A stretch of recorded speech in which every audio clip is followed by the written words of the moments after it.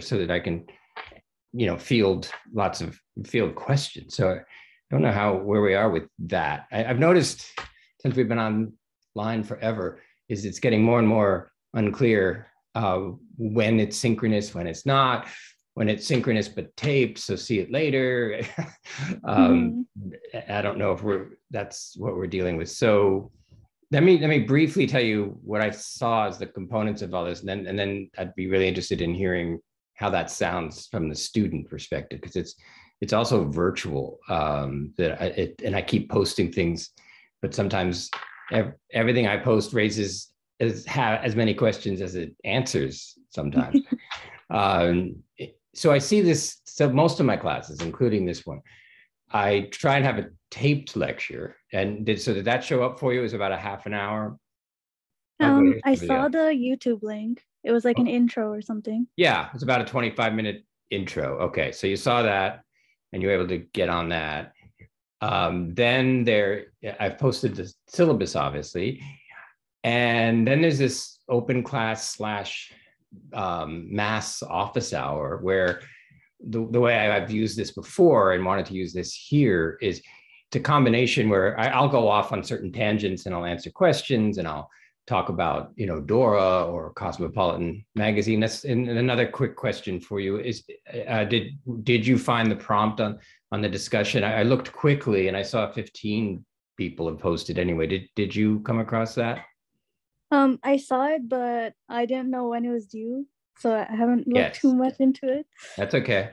I'm just trying to figure out what the what the connectivity is here. See, I know what I post, but I don't always know what shows up on your screen. Another class, they kept asking me for the syllabus, and I kept posting it, and they kept saying I can't find it. So it's very frustrating when you're not like in the classroom. Anyway, so the prompt, they'll always be posted on the discussion.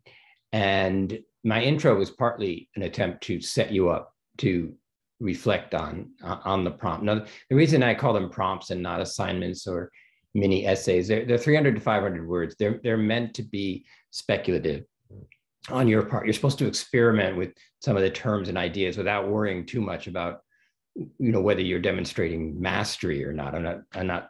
The prompts are really about sort of learning on the job, so to speak, where you try and use the terms and see what happens. And getting confused on the prompt is actually not a problem. It's maybe even the point to have a venue where you can air out your confusions, either partly so you can then ask questions, and then maybe so you can kind of check yourself on how you're doing.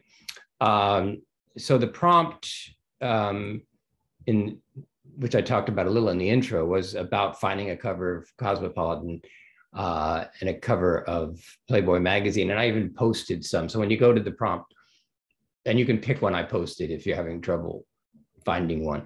And this is going to be our first kind of initial attempt to think about the body in literature and in film.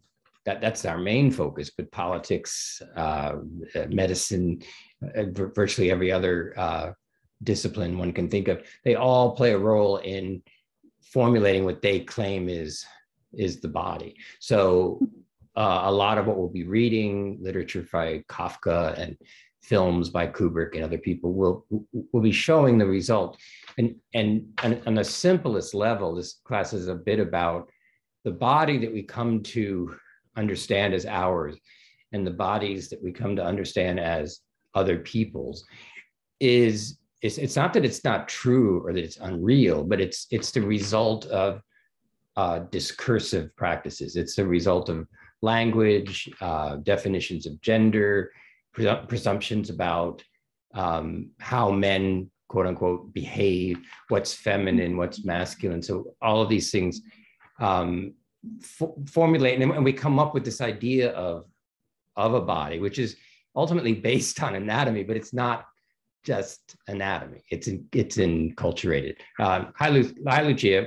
Welcome. We're kind of wondering why there is such a tiny turnout. Did you have any trouble finding the link? No. I spotted it at the top of the I think it was part of the syllabus, right? Or it was part of the intro. Right. Was, kind of right. I posted it all over the place. Oh, and here comes Chris. Okay. I don't know whether 6:30 came through or not. Clearly. I also can't tell at this point how you students are figuring out when you should show up, when you shouldn't, when you need to, when you don't. I mean, I'm recording this and I will post it. And in that sense, you don't quote unquote have to be here. But of course, I am hoping for a modest turnout of live discussion, because this isn't meant to be me. I'm not reading PowerPoints or delivering formulaic lectures. I kind of don't ever do that really, but I'm certainly not doing that here. But anyway, you're here. And Chris, so yeah, no, I'm not. I wasn't looking at you when I said 6:30. Did it come through for you? Was it confusing? I never know what's confusing by the time what I post gets to you guys. It's really kind of crazy. Normally, I'd be in a class and I'd just ask, and somebody would say something, and I find out days later that I posted it in the wrong place, or something else happened. So Chris, give me the short story of how did you get on here tonight? Oh, well, it's just easier for me to talk if that's okay. Go ahead. Yeah. I mean, I thought it was 6. That's what it says in the timetable in Acorn, right? So that's what I assumed. Oh, okay. So you think a lot of people signed on in 6 and then thought there was something happened?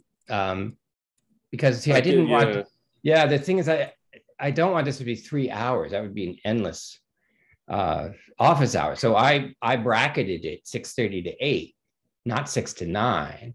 And I put that in all the posts, but maybe that's the point, right? Now people I do see those in the posts. Yeah, I do see like that it's 6:30 to 8 in the post. All right. Okay. Well, I thought maybe I was just going insane, which is also probably certainly likely. But so people are probably circling back. Well, I did just repost it, and now I see names showing up. So all right. It wouldn't be COVID if something wasn't screwed up at the start. And so I'll say that for the sake of the recording and for those of you here, we're going to bracket this 6:30 to 8. Now I'm perfectly happy to go beyond 8, and we may go beyond 8. But I didn't want to imprison you for so long. So if we go past 8 because questions are still going, and also because I think of this as more of an office hour than a lecture class. I don't mind if you drop in a little late. I don't mind if you can stay for 45 minutes and then have to go. I'm going to record it start to finish. And it's not a lecture, so it's not like I've got this beginning, middle, and end. So I really don't mind drop-ins, just like an office. If you guys can remember what that is, where the doors open and you come and go and you stick your head around the corner, and that's the atmosphere I'm trying to create virtually. Okay, good. So I'm glad I have a few more of you guys so that I can get some more questions. I was explaining to Aisha, who gets the gold star today because she showed up first at 6:40. But Aisha, did you have that confusion too, or were you working off the prompt and you kind of knew you were going to show up around 6:30? I didn't know. I just kind of showed up. I thought it was at 6, and then I came early, and then. Okay, so you did exactly. Oh God, you did the same thing. Good. Well, I'm a big advocate for just showing up, even when you don't know what's going on. So then things tend to work out from there. What I had just started briefly with Aisha is trying to lay out the components of this class. And every week I will try and I will be posting anything. It could be 30 to 60 minutes. I don't have a set rate. And there'll be a pre-taped intro to what I imagine is going to happen in the office hour. And it will usually introduce the prompt. This is what I tried to do in that 30-minute piece that's already up. The deadlines for the prompts are quite flexible. Roughly speaking, I don't think I'm going to give a prompt every single week. I realize, for instance, and you guys can tell me what you think if you've had a chance to look, the prompts are fairly substantial. I mean, even though it's only 300, 500 words, I think most of the work of the prompt is just getting your head around the prompt. And what you actually write will be relatively a summary, I would imagine. And as I said earlier, I'm encouraging you to be speculative. I would, if you're confused, state your confusion. Like, you know, Professor Leonard said this, but why did Freud do that? What is Dora doing? What's going on with this Cosmo mag? Whatever the deal is, your confusion is invaluable to me addressing what you're not getting with precision, instead of just lecturing and hoping that that you catch on. There's so much material. There's so many ways to talk about the body as a representation, and it's so multifactorial. Like, there is no one thing that gives us an idea of what our body is. It's as I said with that Barbara Kruger image, where she famously says your body is a battleground, and shows that was 1989, and shows a woman's face as a black and white photo, and the other half of her face as a negative of that photo. So a split down the middle of a woman's face, and it looks like a cover in a way of a magazine. And Barbara Kruger started her career at Mademoiselle, and even briefly at Cosmopolitan. So she began as a graphic artist for women's magazines, and that was her basis. And then she struck out as an important graphic artist of the 80s and 90s, and even up till today. So she began inside the industry, and her art clearly still borrows the typology of graphic art, of magazines, and in a sense sets it in conflict with itself. So you'll see like magazine type headlines in her work, but they are headlines that challenge what's going on with media representation. So Your Body is Yourself is a great example of that. Instead of the typical Cosmo cover, which you guys would have seen some of, where there's an immediate turning away from any self-consciousness about what does it mean to represent a woman on the cover of a magazine, you know, every month, surrounded by competing discourse. So that there's an announcement of an article about sexuality, an article about diet, and an article about fashion, an article about essentially gender performance, how to attract attention. I'm going to interrupt. I want you to interrupt me in the chat, because I will interrupt myself to answer questions. I'm just glancing at Pravena's, because this is also an information session. So Pravena writes, sorry, Professor, not to interrupt you, but please do interrupt me. I want to be interrupted. I'm asking you to interrupt me. How else would you get in the word edgewise anyway? Not to interrupt you, but this week's discussion, when is it due? Are we able to still do it? Yes, you absolutely are. I just want to make sure to not miss the deadline. The deadline for all the prompts up to the midterm is when you have to upload the midterm. So you have plenty of time. I encourage you to do the prompts as if you can. And I think I'm going to post I'm going to give you a prompt every other week and not every single week. It'll still be the same percentage, but I think that'll give us more time. These are pretty substantial prompts, and I'd rather let them be substantial and work them out. Because the prompt that I just gave you, cover of Cosmo, representation of the body, that's going to be relevant the whole course.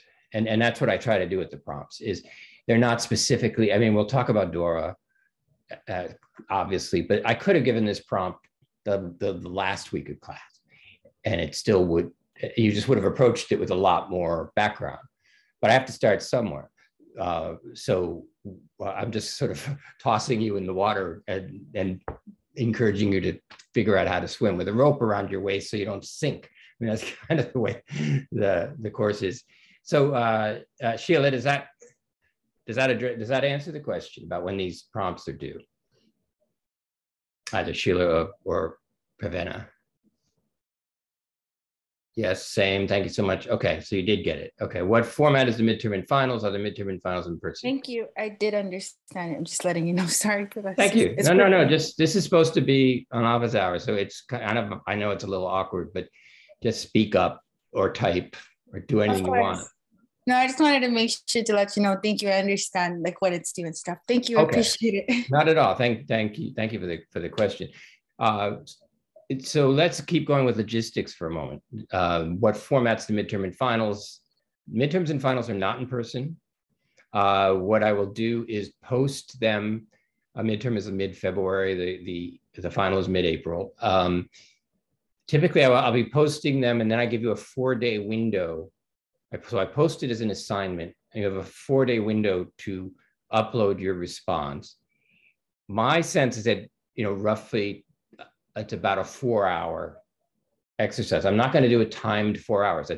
That's a lot of pressure for everybody. You might not be feeling well. You might have an errand. So what I prefer to do is give you a 4-day window to do a 4-hour exercise, roughly. It's obviously open book, whatever that means in this context. And then the format, if any of you have had A10 or A11, or even a lot of my classes, I use a very similar format in all my classes. And what that format is I give you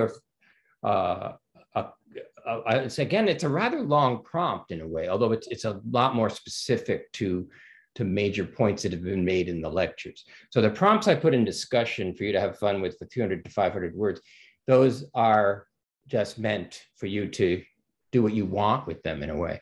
The difference with the midterm is I'm going to give you a question that is tailored to major issues and points that have been brought up by my taped lectures, by the open class, etc. And then I give you roughly 4 excerpts from works on the syllabus. So there could be a segment from Freud's Dora. There could be a cover of a different Cosmo that we haven't looked at. There could be a passage from a Kafka story. There could be a sequence from The Three Faces of Eve, which is a movie that we're watching shortly. Then we're watching another movie called 13. So there'll be a total of 4 of these, and you'll be asked to answer or discuss the issues raised in this midterm prompt question, specifically working through the 4 excerpts I give you. That's the key, and that's where it's different than just saying, what do you think? Or I want you to really, because I'm going to pick these excerpts carefully. I mean, they're going to be highly curated. So in fact, the relationship between my question and the 4 excerpts will be what I like to call mutually constitutive. I will have partly designed the question based on the excerpts I chose. So it isn't random at all. And that doesn't mean there's one answer, because there isn't. There's the challenge is to put the 4 excerpts I give you in play relative to this question, understanding that in designing the question, I was thinking about the excerpts, and in picking the excerpts, I was thinking about the question. So I've tried to create a dialogue between the question and the excerpts. Your job is to position yourself in that dialogue. There is no one answer. It's about how well can you relate the issues of the excerpts and the question surrounding it. It's hard to be more clear than that, although I'll try. The final is the same format. It's just that different question, 4 more excerpts from everything since the midterm. So technically not cumulative. It's not in terms of the excerpts, although you're allowed to go where you want in the final, but you'll still want to make sure you deal with the excerpts that I give you. As I just said a minute ago, this is, well, I didn't put it this way, but let me say this. This is a very cumulative class. We don't leave behind any weeks as we move forward. Everything is accumulating. So the groundwork we do tonight is the basis of what we do next week, which continues to be the foundation of what we do the following week, which is the other reason I like the prompts, because and why I ask you to go to the discussion tab and to write your prompt under responses, where other people can see it, where I can see it, obviously, and where you can see it. Because come the midterm, you might want to look again at one of your own prompts, and notice that, oh, okay, now I have a better handle on this, and it can help your confidence level as you move beyond that. Let's see what other questions I might be getting. Format of the midterm, the finals. They're not in person. Discord link for the class. Good.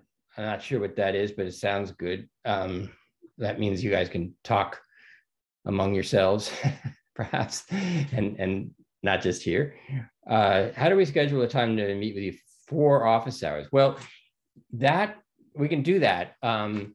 Obviously, this is an office hour, but when you want to have a one-on-one, what we need to do, because everything is just like the Wild West as far as how to hook up, is send me an email, Leonard Gary, Leonardg, or can I just type it? Yeah, so this is the email I check just for classes. And I still get 50, 60 emails a day. I have, just so you know, I have over 600 students in the 3 classes. So if it seems not easy to always get me, that's part of it. I really try to be as available as possible. So when you want to have a one-on-one, send me a request in the email. I'll get back to you. The way I can be most helpful with one-on-ones is for you, in a sense, is to let your confusions pile up, so that you have some idea of what you would like me to help you with, because you don't need yet another lecture from me in a one-on-one format. So typically the best one-on-ones, if we're going to go there, is for you to talk out loud about what you think is going on, and invite me to tweak it. It works better in this format to show up and say, what did you mean by what you said about Dora, or something like that? Because it's partly an efficiency problem, I suppose, is that most of the questions you would have, a lot of questions you might have for me one-on-one, everybody is interested in. You can also ask questions to leonardgary@hotmail.com that may or may not require an in-person link. I'll answer your question, and I encourage the questions, because then I can also go to announcements when it's a general interest question, and give the answer I gave you to the class. One of the biggest challenges I'm finding with all this Zoom stuff is it's very hard for me to chart where you guys are confused, because you're out there in the ethers somewhere. So the more any of you can supply, and if something comes up in Discord where you guys are chatting and they say, somebody write it down and say, I'll ask Professor Leonard. If you're all saying, what does he mean? Why did he say that? Maybe it means this, maybe it means that. Then send it to me. Let me try and clarify it. The writing prompt's good practice for the midterm, since earlier you said it's a good way to work with the material. Yes, and that's absolutely a conscious part of their design. The difference, I suppose, between a prompt and when you're actually doing the midterm is the prompt is a sandbox, if you will. It's where you play and you can make different shapes, and if things fall down, who cares? You're playing with it. A wood shop, a sandbox, something like that. And then for the midterm, you'll just try and be more focused on the excerpts I give you and the question that I give you. But you will have already been working with the material by then. As I said, the prompts don't have deadlines. Nothing technically has a deadline. It's just that the more informed you are on a given week, the more accurately I can interact with you. Like, I doubt all of you have read the entire Dora excerpt. Some of you may have. What I would suggest is, even when you can't get all the reading done, like the short story, or you haven't finished the movie, don't let that stop you from showing up. You can watch the rest later. You can read the rest later, and I don't mind you commenting on what you've read so far. So I feel like with this new format, we have to be open to dropping in and dropping out. I did some of the reading, but not all of it. We have to work with what we have, and not worry about some sort of platonic perfect thing where everybody's seen the whole movie and everybody's read every word. I'm not really worried about that. It's just that don't get too behind, and try and be acquainted with at least some part of the materials. If you haven't finished the prompt for that week, it's also okay. But feel free to start it. Will we get any comments back for the prompt so we know if we're on the right track with our interpretations? Yeah, now, because I believe there's 120 in this class, so it's unrealistic for me to promise some kind of detailed response for all of you guys. What I will do is I will read them, all of them, in fact, and I will be doing quick comments as I go. What I'll be scanning for is good points. So I'll take a moment, that'll help with your question, Lucia, because if I say good point, obviously you're on the right track. The other thing I'll scan for is yes, that's true, but remember also, or kind of sometimes I'll connect your idea back to several ideas. If you think of this class, and if you think even of the body and of our sense of the body, it's a little like a mobile. I don't know how many mobiles you guys have seen in your life. It's popular to put mobiles above a crib, as some of you may have had them as a kid, or maybe you've already given them as a shower present. There's a lot of interest in mobiles above cribs, which is interesting in itself, because if the body is an attempt to stabilize multiple moving parts, then isn't stabilizing a body a lot like a mobile, in the sense that it moves all the time, but then you want to bring it back to some point of balance. So when you have a baby's mobile above the crib, you can nudge it, all the pieces start moving, and the baby's often fascinated, and they watch them all moving, and then the mobile slowly comes back to stability. And although I doubt that was the point of your auntie or whoever might have given you a mobile, there's a strange cultural recognition that stabilizing the body and finding a way to get back to a stabilized point is an exercise we all do all the time. And I mean, the fact that it's so common for people to say, I'm really upset, that means somebody just bumped into my mobile in a way, like all my little parts are moving, or even I'm really excited. So it can feel negative, it can feel positive. Either way, all your parts move. Somebody that you like paid attention to you, that's going to move your parts around. Somebody that you like ignored you, that's going to move your parts around. What we're interested in a way, in this class, is how much the body's a mobile, not a monolith. The body is a mobile that masquerades as a monolith. And especially in modernity, which we'll be talking about too, like to contextualize the historical period that we're in, there's a lot of emphasis on individualism, or even what I might call the cult of individualism, this sense that we're all separate. And if we're all separate, then we all have distinct bodies. And biologically, that would seem more or less true. But this emphasis, and I think I mentioned this in my lecture, that the body is a discrete entity, that doesn't make any sense. You have smell, you have taste, you have touch, you experience hot and cold. You can read somebody, or think that you're reading somebody's expression, and they might be judging you, or they might be delighted with you. So the body's completely porous. I mean, even the skin, and then you have lungs. So you are in continual contact with everything around you, psychologically and physically. And yet we still insist on this kind of hypercritical model of discrete bodies. And that's partly and that's gotten more ferocious in modern culture, partly because we have built up a consumer culture. And consumer culture, one way to think about it is the work of feeling like an individual has passed over into the market and into the market economy. You can flip open Cosmo at random, and every ad will be offering whatever it's selling to shore up your individuality.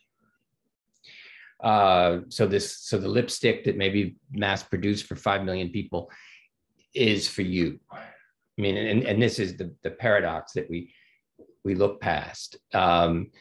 Mass produced items grant individuality. Well, that's a logical inconsistency, but it works because individuality is such an exhausting effort. To pretend that the mobile is a monolith is so exhausting. We look for help, and even when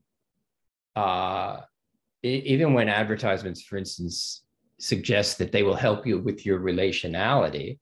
So a perfume ad for a woman might almost always implies implicitly or explicitly, this will make you more attractive to someone you'd like to be attractive to, which would suggest like, well, so bodies can't be that discrete, but it's socially regulated so that heterosexuality is presented with this kind of hyper complementarity, that your perfect other half is the opposite of your gender performance. So what I call a kind of hyper complementarity of gender performance, where, and in fact, I don't even have to make the point. There was a perfume ad, I think I mentioned this at the end of my lecture, want him to be more of a man, try being more of a woman. Now that I should use that that's just every bit as profound a slogan as your body is a battleground, even though it's being actually used to sell perfume. Granted, in the 50s, I think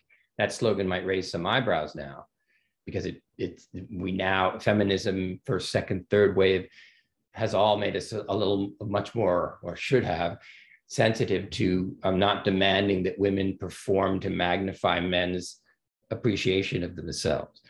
I'm not sure it's changed that much, but our awareness about it has. So an ad like that might raise an eyebrow, but I don't think that dynamic has changed. There is a recognition that masculinity and femininity gender is a performance in relation to power, and they are mutually constitutive. It's impossible to conceive of femininity without talking about masculinity, and vice versa. Neither one exists except in relation to the other. So they both exist, but neither one in isolation. They call each other into being. And, but they're not the same performance. And the kind of performance they are is highly socially regulated. If we think about Dora for a moment, she is being asked to perform a role in the family, and it's a role that is also associated with her gender. So she is the daughter of a wealthy, successful man, and the daughter of her mother. The mother and father seem relatively estranged. The father is often, it's funny, it's inconsistent when you read Dora's account, because the father comes across as kind of brusque and healthy, and also as very infirm. It's hard. It almost seems like two different men, the way Freud describes it. And one can't, I at least can't get over the possibility that he uses his quote unquote infirmity to control his surroundings, not least of all because whenever especially in the early days, whenever he was ill, he went to a nearby town where his mistress, who was married to someone else, also lived. So there was a reason for him to say that he felt sick and needed to go and recover. And at the age of 14, Dora first is awakened through physicality to the structuring role she has in the world that the adults have constructed, which roughly speaking is that Dora's mother and father are estranged. Dora's father's having an affair with a woman called Kay, and then her husband is called Herr Kay. And Herr Kay, who is the husband of the woman that Dora's father is having an affair with, it's hard to tell exactly how much he knows or how much he's tolerating the affair, but there's some awareness. And the reason Dora's fallen ill is as she, beginning at the age of 14, even though she was going there earlier, Herr Kay is showing an interest in Dora, a romantic / sexual interest that Dora is trying to understand. She's 14. And the first time she experienced that was Herr Kay contrived to have her kind of alone in his office to see a local parade and then kissed her. And she was startled and pushed him away. And that was at 14. She told her mother about it, who told her father about it, who confronted Herr Kay, who consulted with his wife, and they all agreed that Dora had made it up. And things was, so the mobile of the family unit was supposed to go back into some kind of, and Herr Kay, I guess, was warned, like, back off, she's 14. It's really hard to tell how much these adults in her life genuinely persuaded themselves that she had an overactive imagination, and the degree to which their own psychological compensations were so necessary to them. It's so inconceivable for them to have them challenged that they really couldn't conceive of letting Dora step out of her position. It was a kind of house of cards, and were she to abandon her post, the whole thing would collapse. And it seems like almost nobody, for very different reasons, nobody seemed to want that to happen, including the most obvious case would be, wouldn't Dora's mother want to end this situation? But she wanted as little to do with Dora's father as possible. So there was what Freud calls a secondary gain to what would appear to be a negative circumstance. A wife aware that her husband is being unfaithful would seem like a situation you'd want to address, unless there was a secondary gain to the father having his interests elsewhere. The mother seemed to have settled into an isolated life where she tried to control the household as much as possible, and that's where she got her stability and her security. Okay, so I'm just keeping an eye on the chat. Is there anyone else out there who got into the Dora reading at all that had some reactions or questions? Anybody among the however many people are here? Yes, I hate Freud. Good. Well, let's start with that. Not a hard guy to hate in a way. So that's a fair question. But unpack that for me, as Freud might say. What do you think? Yeah, go ahead. Hi. Hi. Yeah. To me, when I was reading it, it really sounded like somebody who had been assaulted, and then a whole bunch of adults, and predominantly adult men, saying, "Oh no, you should like this, or this should have excited you, and it's weird that it didn't excite you." But to me, it's like the guy was grooming her, and it's very weird. And I know, I hated so much of what Freud said about that, and the whole, she's actually in love with her father, and that's why she's jealous. Like, it just, no, I hated it. I thought it was so wrong. Yeah, I think it, in a lot of ways, it is so wrong. And what's so weird about this document, the Dora, is that he wrote it down within months of Dora breaking off the analysis, which is like, yay, Dora, right? He didn't see it coming at all. And she simply said, this is our last day, and stopped. I think she was getting more out of Freud than anyone else, which is not to say she was getting a lot. I mean, he said, and I think Dora was right. Once in a while, he'd say, I think Dora was right. Her father didn't tell me everything. Her father was very selective. He clearly sees issues with the father, and he even understands why Dora wants him to break off, however we define this affair. It's at a minimum, it's a psychological affair, and one could be forgiven for assuming that the father is insisting that I'm physically infirm, so I can't. So how much could I be doing? Well, I mean, who knows? But I'll enable the transcript if you guys like to read it. I just saw that. I just can't look at the transcript because watching what I say show up in print right away is I have to put a piece of paper over it anyway. But thank you for raising this issue, because what I think the reason we still read Dora, and the reason I assigned it, is what I was just saying about gender performance. That Freud is trying to show, without even realizing it, and even though he's Freud, for Pete's sake, he is showing up myths of masculinity that he doesn't recognize as myths.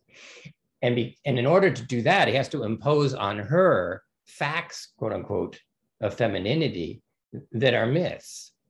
So one way to think, is to watch this dance of fact myth. And every time Freud makes a declarative statement, that's when he seems the most wrong.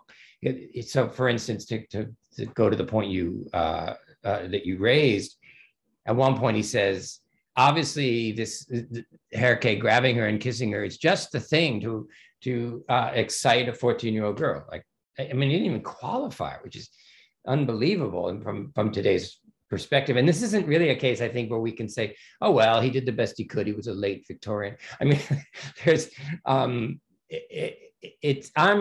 think even in the 1900s, that's odd. It's odd to be so sure.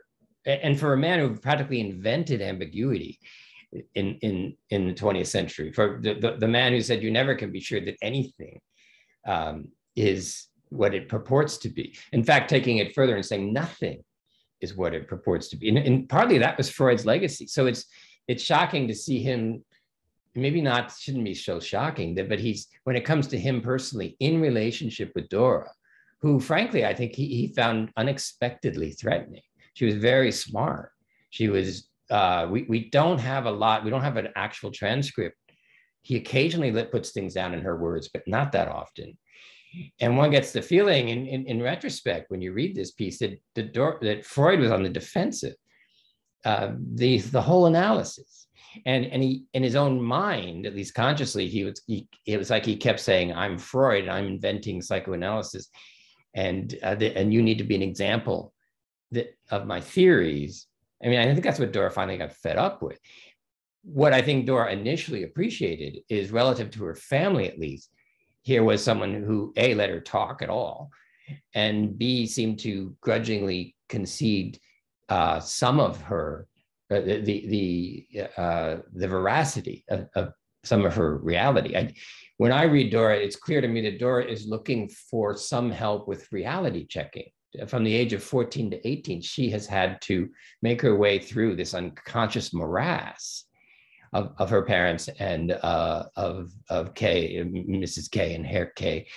And she's desperate for somebody to help her just say, yeah, I see that too. And Freud did that some.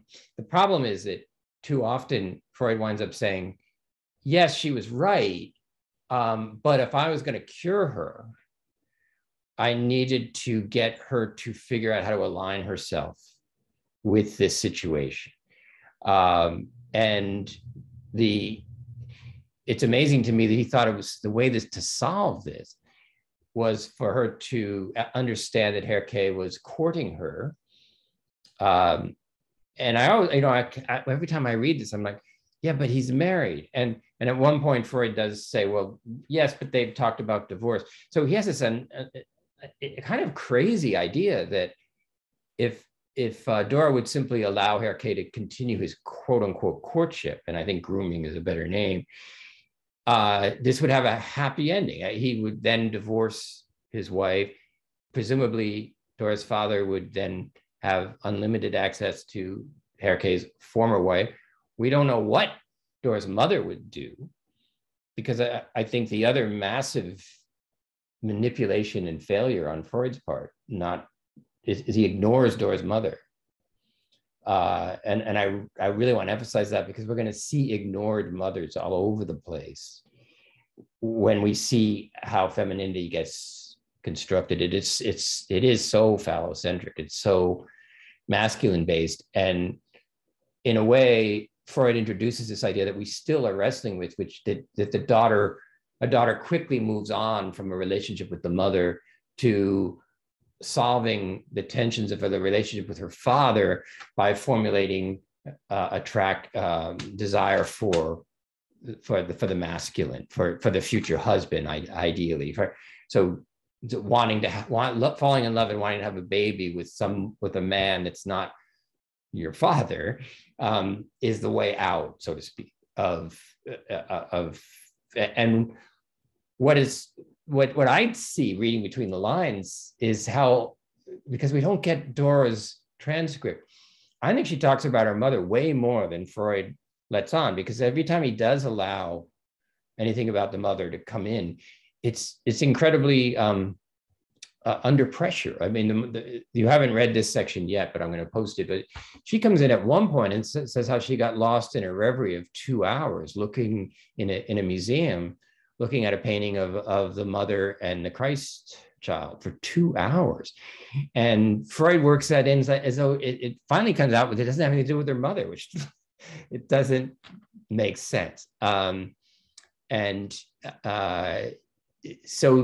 But the reason I use Dora in this class is I want to be really clear. I want to go back to the beginnings of what has been one of the most powerful contemporary discourses in the 20th and the 21st century: psychoanalysis, psychotherapy. And I don't want to throw out the baby with the bathwater, if you'll pardon the pun. I mean, therapy there has a lot of talk therapy can, I think, still be very helpful, but it's a great example of how the body is the body that we think we have, that we think we know, that we imagine others have, is so much of a verbal construct.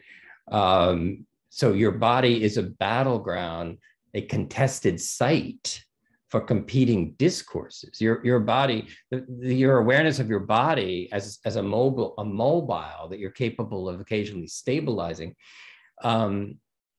is also continually being transected by competing discourses. So first I gave you Dora, but then I also gave you the covers of Cosmopolitan, which would seem to be wildly different, but they're not in structural terms, they're not different at all.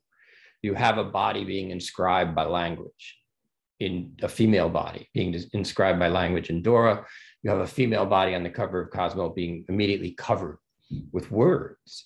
It seems like a weird thing to say, but why not publish Cosmopolitan with just the word Cosmopolitan and a woman standing there? It's like, well, you can't do that. Of course you could do that, but it seems almost inconceivable, because we're so used to this idea that the hookup between gender construction, commodification, and consumption is so seamless that we expect if there's a body, there needs to be language. And the other point something to bear in mind this whole class is not do we have a body or not? Which obviously we do, and this comes up a lot. But how does the body become culturally intelligible? And that's a phrase I'll probably be repeating. How does the body emerge? So I'm not saying there is no body, and sometimes people push back against structuralism and post-structuralism and all these things I'm talking about by saying, we all have bodies, so what are you talking about? Yeah, you can have a body and still ask, how do you become aware of that? What makes your body culturally intelligible? And one of the biggest things is gender performance. Why is it performances make things intelligible? If you do impressionistic dance or ballet, even things without words, what is dance, whether it's ballet or modern dance, except using the body in space to make to evoke various emotions in terms of how your body is moving in space. I mean, that's what dance is. And so ballet or any number of dances is a demonstration of how you make the body culturally intelligible, so that it's seen.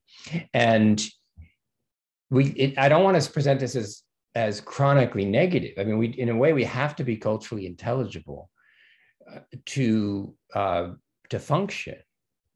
So the point of this class is not meant to be, don't culturally emerge, because every time you do, the way you've emerged will have been inflected and distorted and refracted. That's true. But the point of, if this course offers you anything, it's that we all have to culturally emerge. What would be useful is what is the surrounding discourse that permits the cultural emergence? And that's where Dora is so interesting, because Freud is offering Dora a way to culturally emerge, but it's a way that's very negative for her, and in fact has very little. It doesn't even allow her to develop a choice of like, who does she like? I mean, who knows? He doesn't seem to. He's like, this man has shown an interest in you. There's a structure that could be continued and adjusted so that it is under less pressure if you would concede to Herké's demands. And Dora would be well within her rights to say, so what? Why? Who said I had? Why is that my role? Why is that my function? And to a certain extent, that is a problem that has marked femininity from the beginning. Is that it is not allowed even. It's seen as a performance that permits cultural structure. And masculinity is often seen as simply an essentialist, experiential being in the world. So men, quote unquote, simply are, and women perform. And I mentioned that the genders are mutually constitutive. So men cannot get away with this myth that they merely are without the performance of femininity. And Freud's a case in point. Psychoanalysis cannot emerge unless Dora performs as a proper subject to the discourse.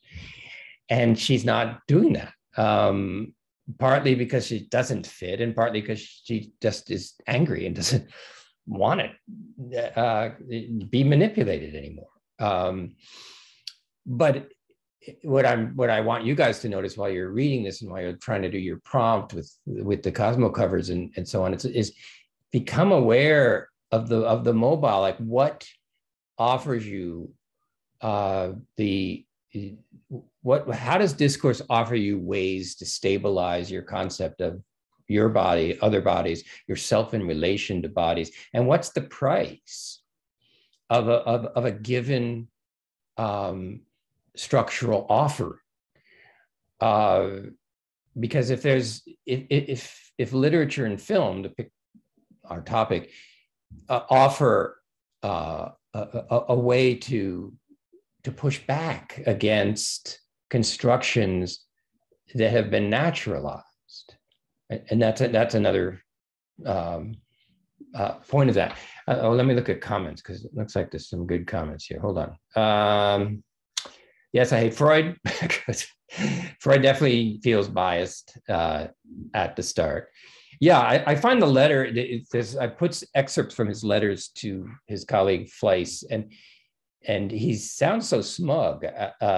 He's like, the case has opened up to my lockpick devices. So right from the start, the metaphor he uses for Dora is a locked box, and that's already problematic. That yeah, I'm just noticing this light is probably a little distracting. I don't know. Maybe you're used to it. How else can I do that? Something, I don't know. So she's simply a box to be open. And this is a concept of the woman that persists throughout the early days of psychoanalysis and into the present.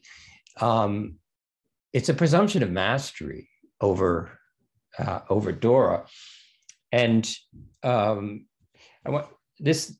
I'm going to try something here.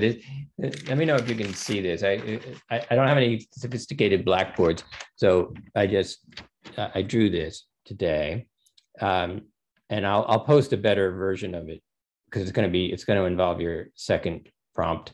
This is partly based on the works of Lacan, who also tried to push forward from the work of Freud.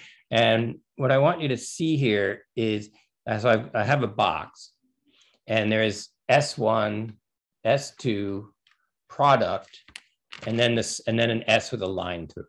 So you can even draw this if you've got a note in front of you, so you can start to see it right in front of you.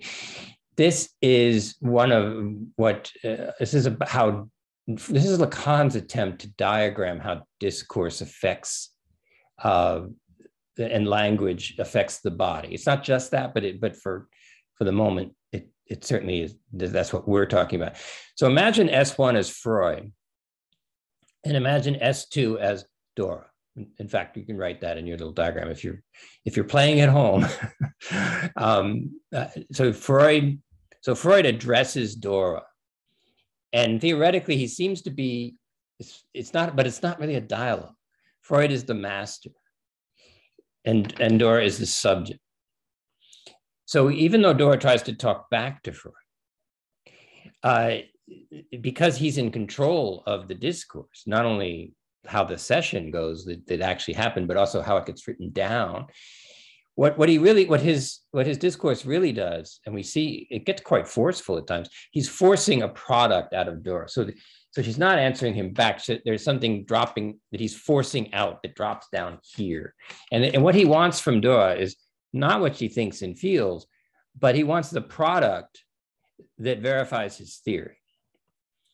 And that's part of, if you want a common denominator of his aggression, for want of a better word, it's whenever Dora is trying to do something other than deliver back to him proof that his theories are correct.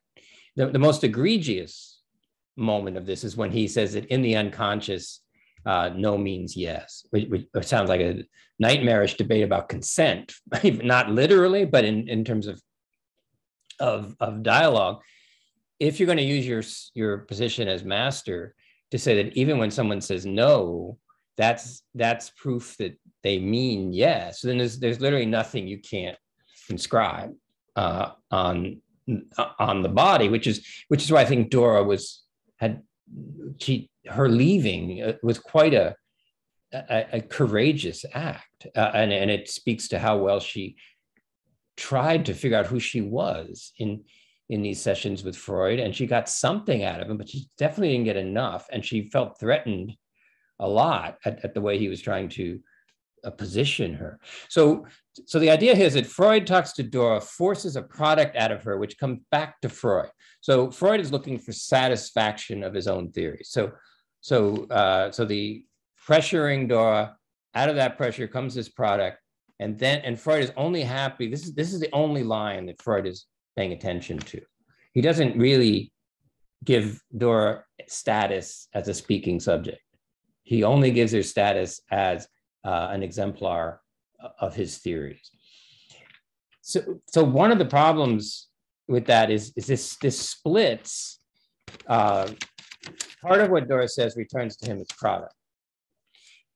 The parts that Dora's talking about that cannot be converted into product by Freud will move over to here as next to the split S. I want you to put the word truth. So there is a denied and suppressed element of Dora's responses to Freud that take up a position where in a zone where Freud does not want to understand himself. So every subject is split. Is something we'll talk more about, but all of us are split between who we are in language and what else we are apart from language. But typically, in order to be culturally intelligible, to have a mobile that we can stabilize, we emphasize who we are in language. That theoretically, that's where the unconscious comes from. The unconscious is those things that don't fit into the way you've emerged into an awareness of yourself within language. And whatever doesn't fit within language, whatever part of the world can't be contained by the words that construct you, will be denied, but it won't go away. It will then haunt the contours of the cultural intelligibility that you formulated with language in the first place. And that haunting actually becomes a necessary part of body construction. So it's not even just a negative, like, well, what if we could get rid of anything that the language didn't cover? According to Lacan, that's essentially psychosis. That's an inability to conceive yourself in language, which then becomes an inability to be culturally intelligible. Let's look at some other contours here. I thought the way he wrote that Dora viewed her father as a role model and factored that into his analysis of her was really interesting. Tell us that, Asia, because we're beating up on Freud quite a bit, and he may not have gotten everything wrong. What was your thought about that the father was a role model for Dora? I just thought that the way he viewed her entire life in like as a whole, rather than just analyzing each specific part and cherry picking what he wanted in terms of like psychoanalyzing her, like I thought that was interesting because like modern psychologists don't really do that as much. Like they factor in like specific symptoms and specific life events, but not really like how this person viewed their family or the people around them, such and such, sort of like that. Yeah, but I think the term role model, it's all in the term, right? You pick somebody and they model for you a possible way of being. Now, not so much, obviously not that Dora's father wants Dora to be a father, but Dora's father wants her to be a daughter, and so she looks to the father as a role model. What is a daughter? And this concept of hysteria, which initially was highly feminized, and I mentioned this in my intro remarks. Hysteria really is the gaps in your own narrative, functional gaps that occur whenever language fails to cover the entirety of your experiential understanding of yourself. So those times where you pause, or you say or there's a slip, Freudian slip. These are moments where language is where the baldness, the areas that language cannot cover, begin to appear. And in general, in order to stabilize the mobile of self-perception of the body, we ourselves try and slough over areas where the verbal breaks down. And Freud I think may have had a point at this point, on this level at least. The psychoanalyst is trying to hear the silences in the gaps between and among the words. Now, Freud, I think, occasionally exploits that by saying what Dora meant much too much. And the problem with noticing that people have gaps in their story, and this is something Freud got a little better about in later case studies. We don't have time to do a whole thing on Freud. And he's trying to get better even in the Dora case, because half of this Dora case is footnotes that he wrote over the next 4 or 5 years before he publishes, because he knew something was wrong. He couldn't totally figure it out, but he knew he'd blown it somehow with Dora. And he was struggling to not let go of his theories, but also wondering what's wrong with my theories. So that is something Freud tried to do with varying degrees of success and failure. And in this case, what he learned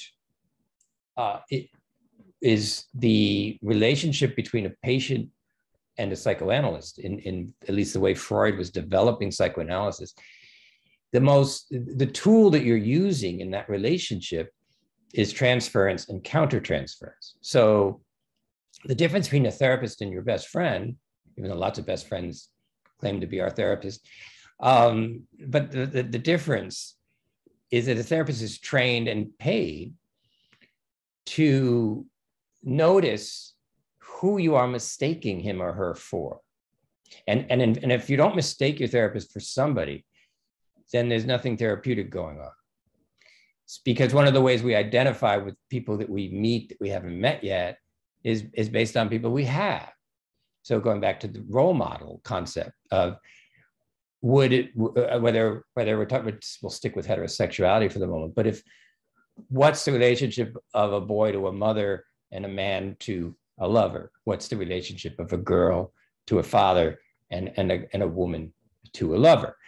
There is an element of transference in relationship. That doesn't mean that you're deluded or that you're hallucinating who this other person is. It's just identification is the accrual of all of the identifications in your life. Why are you more attracted, not necessarily sexually, but in any way, why are you more attracted to person A than person B? It has something to do with the accrual of your identifications, which is individual. And what Freud totally did not even know yet with the Dora thing, which Lacan talks about a lot more, is what Freud called countertransference. The therapists are not immune to transference. And clearly Freud saw Dora as a daughter too. And Dora probably saw him as another potential father figure. And I think her patience with Dora's initial patience with Freud was partly based on, he allows a little more of my reality than my father does. And I think as she began to see more and more that, yes, that was true, but Freud wasn't going to let it interfere with his diagnosis, that she finally said, well, I guess we're done. I guess we've done as much here as I can possibly find of any use. And you'll see when I post the second half of this for next week, that the first thing Dora did when she went back to see Herké and his wife after they lost a child is she said, was I right about what was going on? They said, yeah, you were, essentially. So she went back to Freud and said she'd be interested in talking some more, and Freud declined. Said that he thought that she wasn't sincere somehow. So it was another kind of a failing. It made it clear that Dora came back to Freud saying, can we go back to my reality checking and work through this some more? Freud's theory wouldn't really allow that. And so he wasn't able to take up that challenge. Let me look at some more comments. I found the ending interesting with Dora experiencing homosexual tendencies, but it seemed like it was just quickly added in there to fulfill his views within psychosexual development, and describing it almost as a phase. I think that's absolutely you're right about that, Alessia. And I'm not sure whether I'm talking about the part of Dora I've already printed or not, but you may have already read more here. Can you, Alessia, can you elaborate on what you noticed? Because I think it's important because it gets to sexual orientation, which we haven't spoken of yet in this open class. And I think it's going to be an important issue of how the body gets structured. Because so far we've been talking about the heterosexual paradigm and matrix, which is obviously the dominant matrix. But how do you stabilize the desires of the body? That is the other challenge, part of this mobile. And the culture has vested interests in directing legitimate and illegitimate desire. And obviously in Freud's time in 1900, homosexuality was stigmatized severely. It was seen as a perversion. In fact, it was listed as a perversion for years, going into the 50s. And we're going to want to look at that too. Like, how does the boundary between normal and perverse, how does that get infiltrated by social regulation? If it once was perverted to be gay and now it's, quote, not, what changed? Not the action or the orientation, but the recognition of a need to stop imposing a social regulation that forbade and made illegitimate inconvenient desires. So Oscar Wilde's lover famously referred to, well, we didn't have the word gay or homosexual in the time of Oscar Wilde, but he referred to it as the love that dare not speak its name, which gets back to body and language. That to be homosexual at the turn of the century is to have a feeling that you were not allowed to verbalize and that you were not allowed to perform. And to the extent that you did so, or even were inclined to do so, there was something wrong with you. It was unnatural. It's ironic because Freud is the one who came up with the insistence that children, as he so charmingly put it, are polymorphously perverse. Where by which he meant, not that all children are little perverts, but that children's bodies are unmapped. They're not heterosexual, strictly speaking, or homosexual strictly, or bisexual, or trans, or anything on the spectrum that we are able to speak of more today than in the past. The idea, it's not so much that we're born with the proper sexual orientation, and then we stigmatize people who were born wrong. It's that the body is born with as a sensible entity, and then it begins to try. We begin to try and have some understanding of how desires that are stimulated by the outside world, how do we stabilize those? And in Dora's case, she seems to have been, quote unquote, in love with Mrs. K. He has this odd quote where she once referred to Mrs. K's adorable white body. He tries to make something of that. It's unclear, and we probably don't have enough information. I mean, Dora did go on to get married and had a child. Not that proves one thing or another. But he does seem to concede in the footnotes after the case is over that he missed that too. That there was, but I think the reason he missed the depth of the importance of Mrs. K to Dora is that he was missing the importance of mother figures to Dora. So it wouldn't necessarily be Mrs. K as a potential sexual partner for Dora, but also that she was a mother substitute. Her own mother, for various reasons, was too involved in her own painful compensations to be there for Dora. Mrs. K seemed to be there. And I think Freud missed what the worst betrayal was that Mrs. K told her husband that she had been looking at sort of anatomical books with Dora.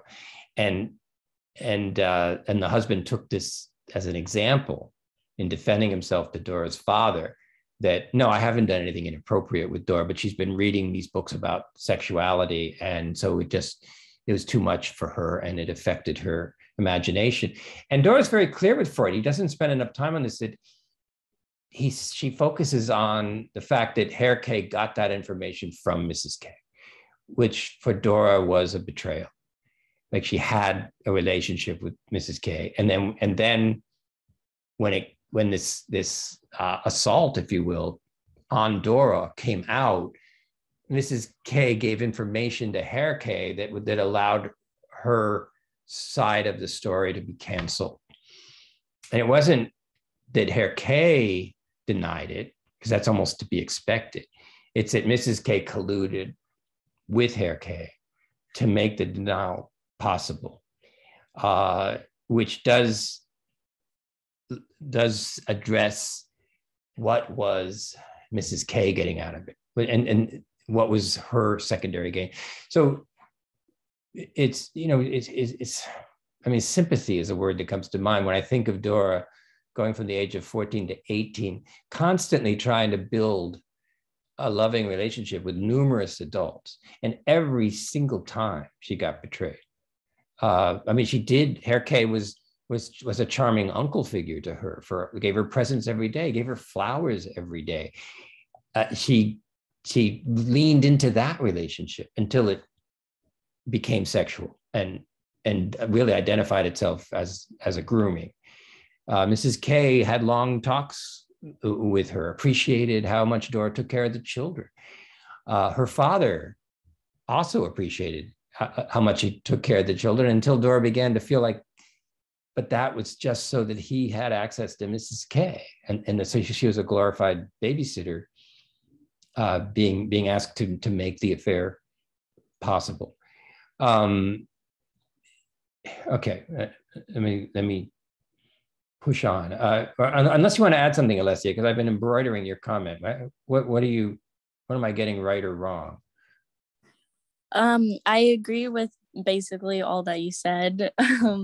I also think that it's interesting in her position where her mom is viewed as someone who's very domestic and almost neurotically so with cleaning, but Dora's put into this position where she's almost fulfilling the same roles, just for different reasoning. I just found that interesting. Yeah, say that again now. Because that was a sort of Dora and her mother relationship. How were you seeing that?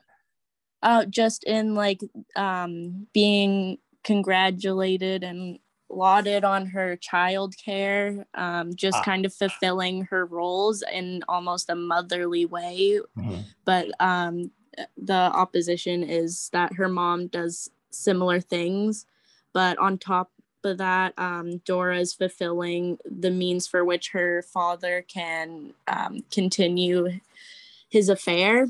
Mm-hmm. So it's almost like that distinction makes Dora's behavior more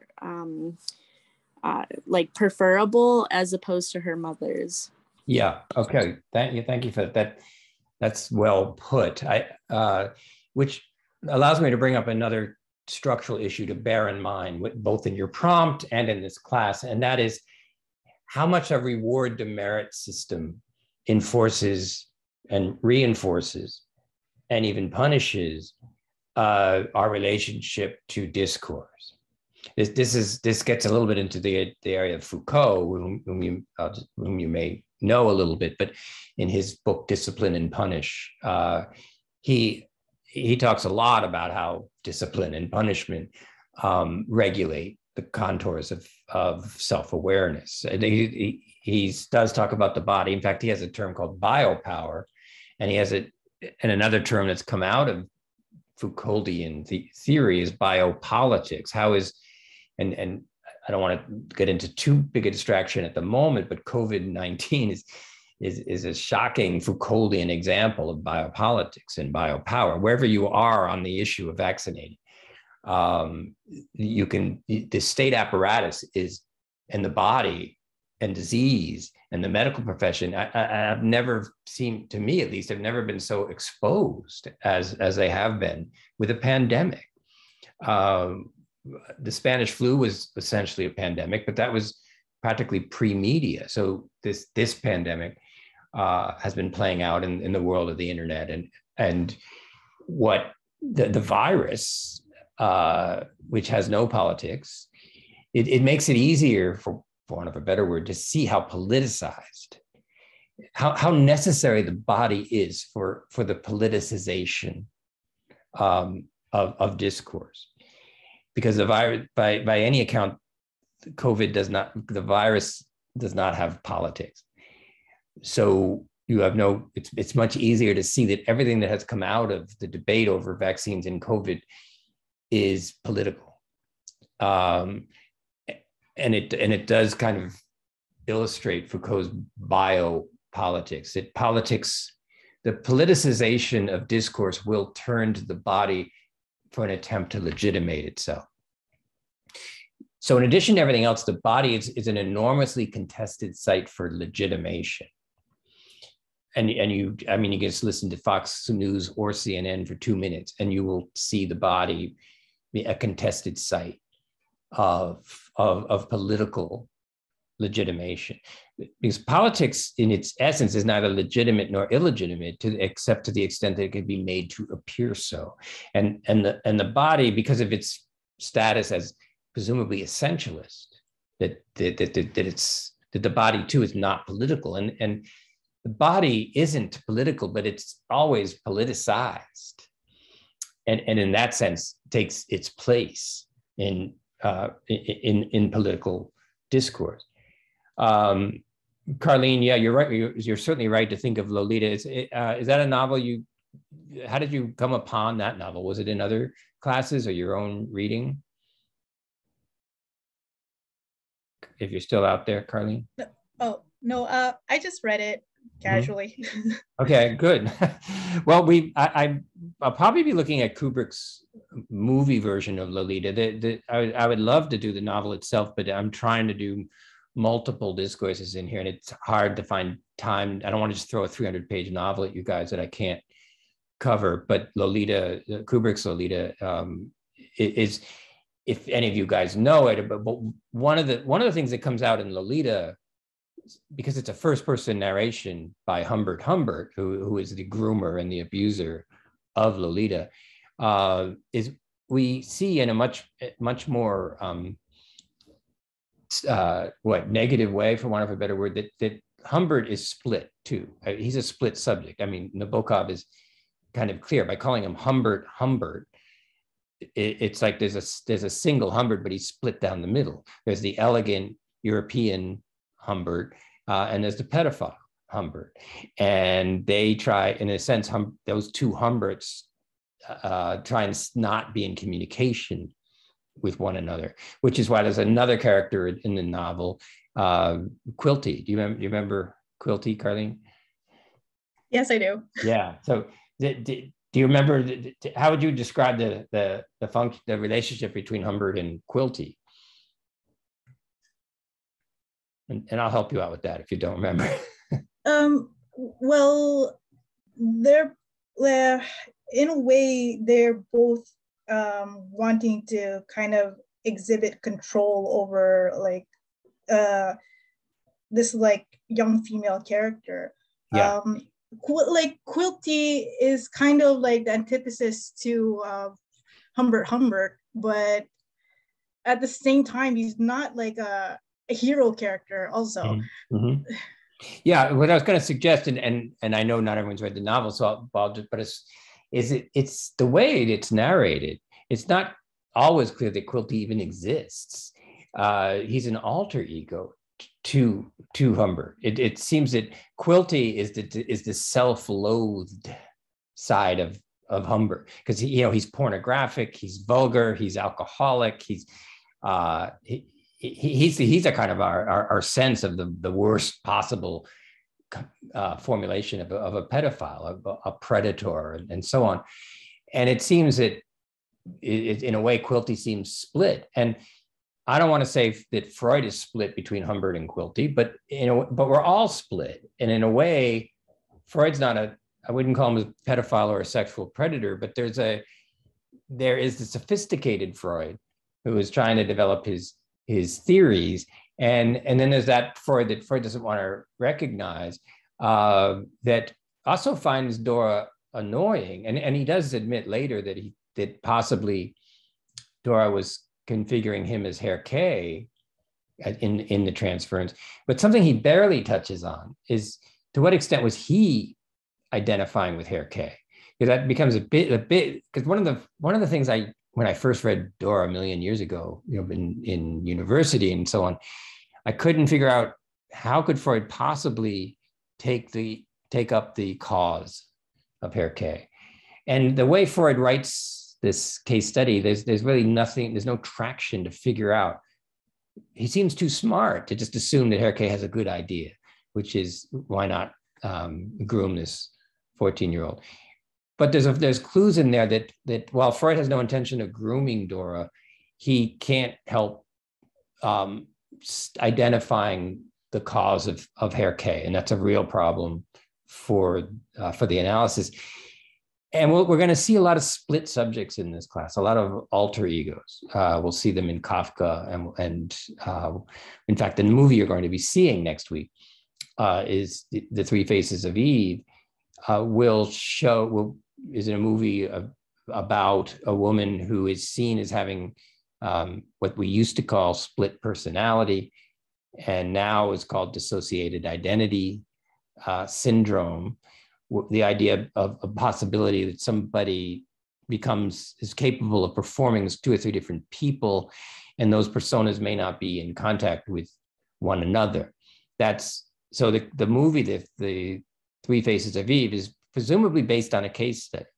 And so there's a psychiatrist again, and you're going to walk through and Joan Fontaine. I just skipped on the actress, although she won an Academy Award that year for this performance, and she seems to be 3 different women. So partly what you're getting is this battle over, all of us seem to want to, or we're encouraged to, paper over the split in our own subject position. And one way to paper over the split in your own subject position is how you position other people.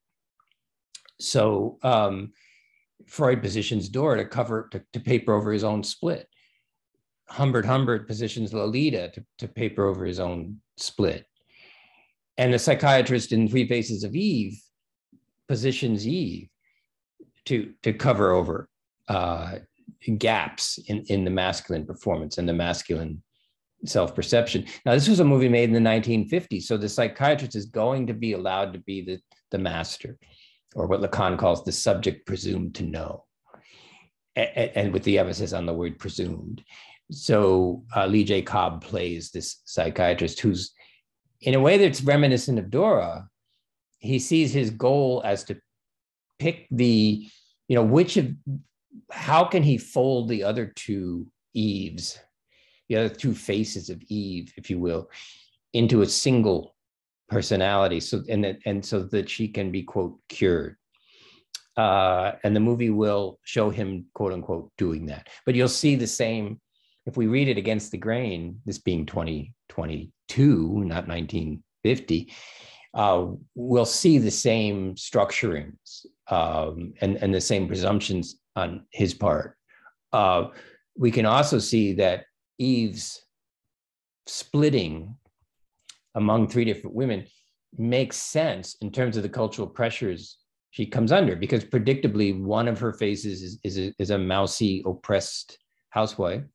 Another persona is a highly sexualized woman who doesn't feel like she's married at all, and a third is a terrified child.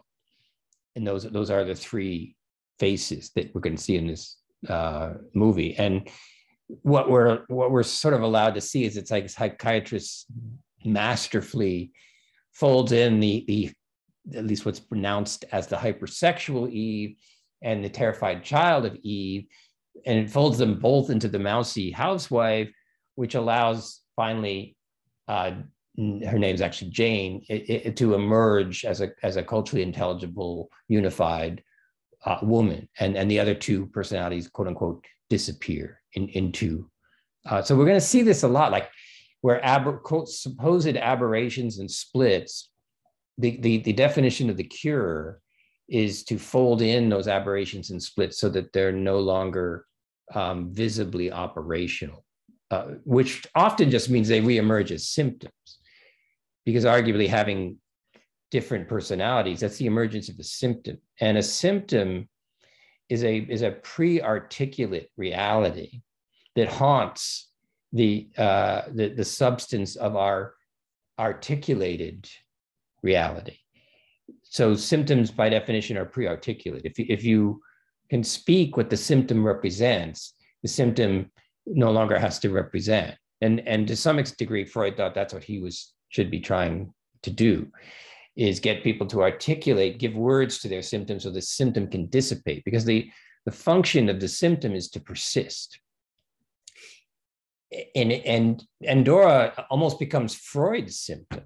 I mean, in fact, I think you could even say that, is it Dora persists in a way that Freud cannot translate into his theory. There are elements of Dora that persist, and he keeps on trying, and he feels like given more time, he'll succeed. I don't know that that's true at all, but Dora takes the decision out of his hands by saying, this is our last meeting. And then he puts a lot of emphasis on, I can't really be faulted for failing to cure her because she left the treatment before the treatment had a chance to resolve itself. But according to whom did the treatment not get a chance to resolve itself? My Dark Vanessa was, I haven't actually read it, but I have heard of it. Is it a telling from in the voice of Lolita? Is that how that works, Lilana?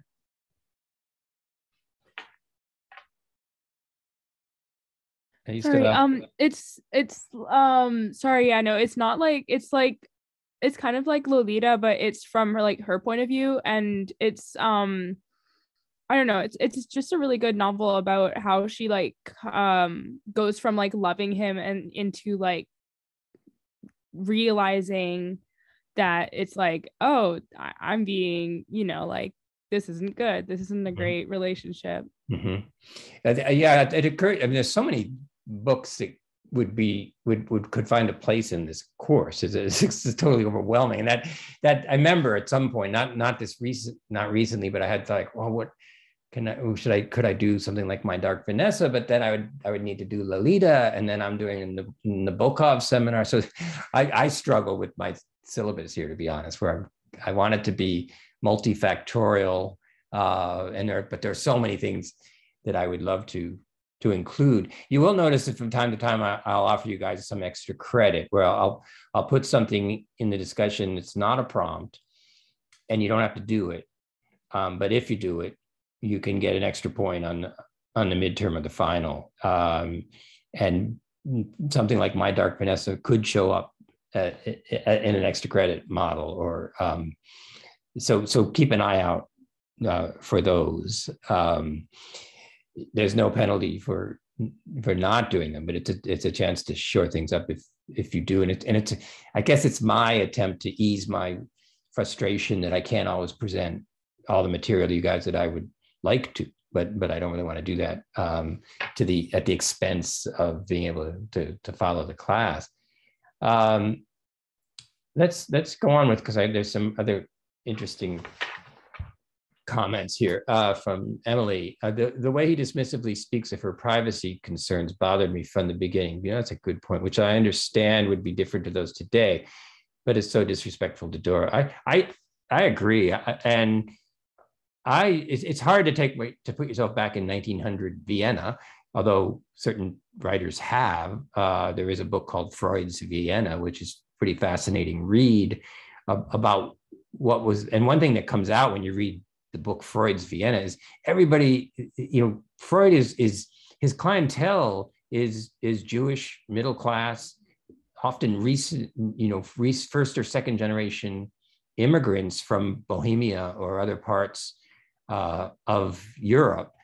And that's true of Dora. I mean, before he ever saw Dora, he treated Dora's father for what turned out to be effects of having earlier contracted syphilis before his marriage.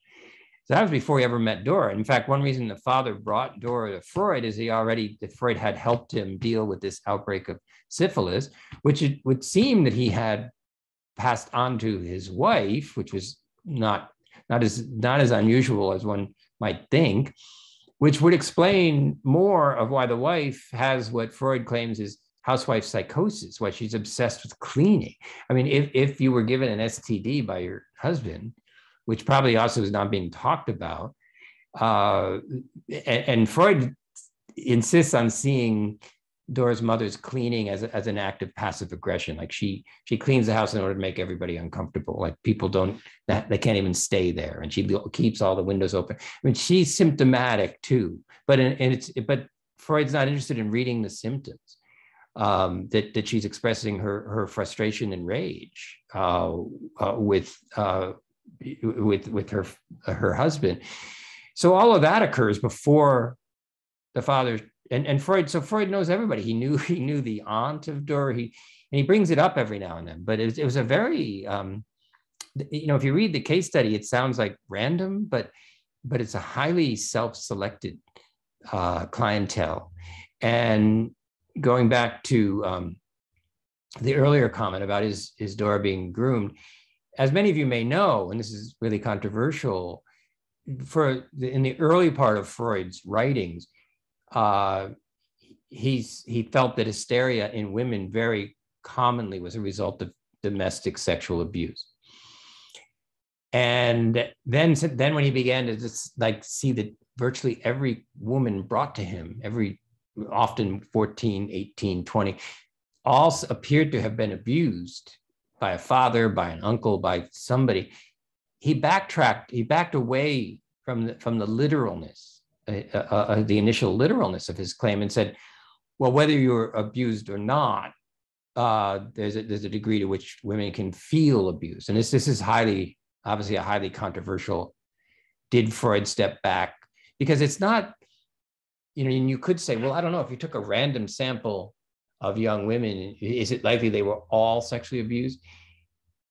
Well, the statistics would suggest no, but this is a self-selected group. These are highly intelligent women in a middle-class family environment, many of whom were being denied education that their brothers were being afforded.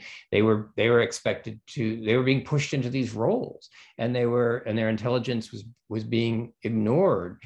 And so it'd be less surprising if actual sexual abuse was virtually a common denominator in the women that Freud saw. And we have to remember that psychoanalysis is founded on a self-selected group of middle-class Jewish adolescent women who were at the very least being dominated by overbearing, tone-deaf fathers and angry, unavailable mothers. I mean, that's a highly structured, and any statistician would immediately say that the absolute conclusions are very dangerous to draw from such narrow scope. Yes, Jennifer, your Judith Butler's Gender Trouble is one. It was one of her first books, and the first chapter. Perhaps I may even post something from her. She's not an easy read, but she's definitely readable with some patience. And then her second book was actually called Bodies That Matter, and also is. In fact, I was going to get to a point that she talks about in Bodies That Matter quite a bit, and that is that her idea of gender performance is that it's a masquerade of essentialism constructed from repetition and citation. And this seems relevant to the work I'm asking you to do with the Cosmo covers.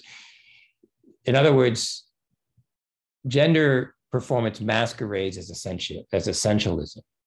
So to be feminine, to perform as feminine makes it appear that you are essentially a woman.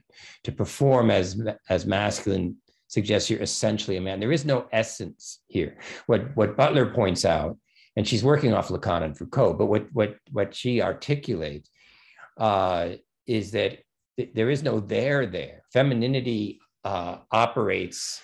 Let me move this over again because I seem to have a halo. That's undeserved.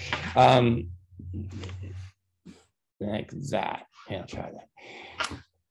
And so, in fact, what it really is feminine gender performance. And let's stick with Cosmo for a moment. It works on citation. So every cover of Cosmo where you have a woman who's in a posture, who's wearing a dress, and then the discourse that surrounds the woman, all of this mimics essentialism, but it's really just the result of a repetitive citation, and the citations are circular. In other words, there's no foundational truth being cited. The citations are citations of citations, and so the repetition of citation becomes is what generates the illusion of essentiality, so the very fact of Cosmo magazine at all, the fact that for month after month, for decades, a woman has been appearing on the cover, surrounded by discourse, is a great illustration of what Butler tries to bring forward. It's that Cosmo magazines present the essential woman through a gender performance that legitimates itself by citing other Cosmo covers, which cite other Cosmo covers. There is no foundational Cosmo cover, so you get lost in citations, and this is another way that the body is allowed to become culturally intelligible, not as an essence, but it masquerades as an essence, and then it's policed with rewards and demerits, that performing the gender quote unquote better leads to reward, and failing to perform the gender adequately leads to demerits. And so I made a point of talking about the article that's mentioned on the cover of the Cosmo that I was talking about, where it says, "So you ate a cupcake. Quick ways to burn it off." You can see the reward demerit system built into that loaded phrase. First, you're interpolated. You're called out as, "So you ate a cupcake," and the cupcake is an attempt to be sort of whimsical about it. The subtext of "So you ate a cupcake, quick ways to burn it off" is that weight control is an essential element of gender performance. There's a presumption of a certain body shape for a more rather than less successful performance of gender, whether it's the dresses, the kind of body that fits in the kind of dresses that are designed. So in what it comes across as playful, there is something kind of ominous. "So you ate a cupcake, quick ways to burn it off." It's trying to say, like, who cares? No big deal. You ate a cupcake. But also embedded in that is you better do something about it. And I won't accuse that headline of being an encouragement toward bulimia, but analyzed enough, it could be, "So you ate a cupcake, you get rid of it. Quick ways to burn it off." Could one of those quick ways be to induce vomiting in the high school bathroom? Yeah, that would be one of the quicker ways. Now, the article's not going to suggest that. But when you look at anorexia nervosa or bulimia, there is a line that can be drawn, because the way that headline of the article is phrased, it's a false dilemma. If you eat a cupcake, you have to burn it off. And left unsaid is, and what if I don't?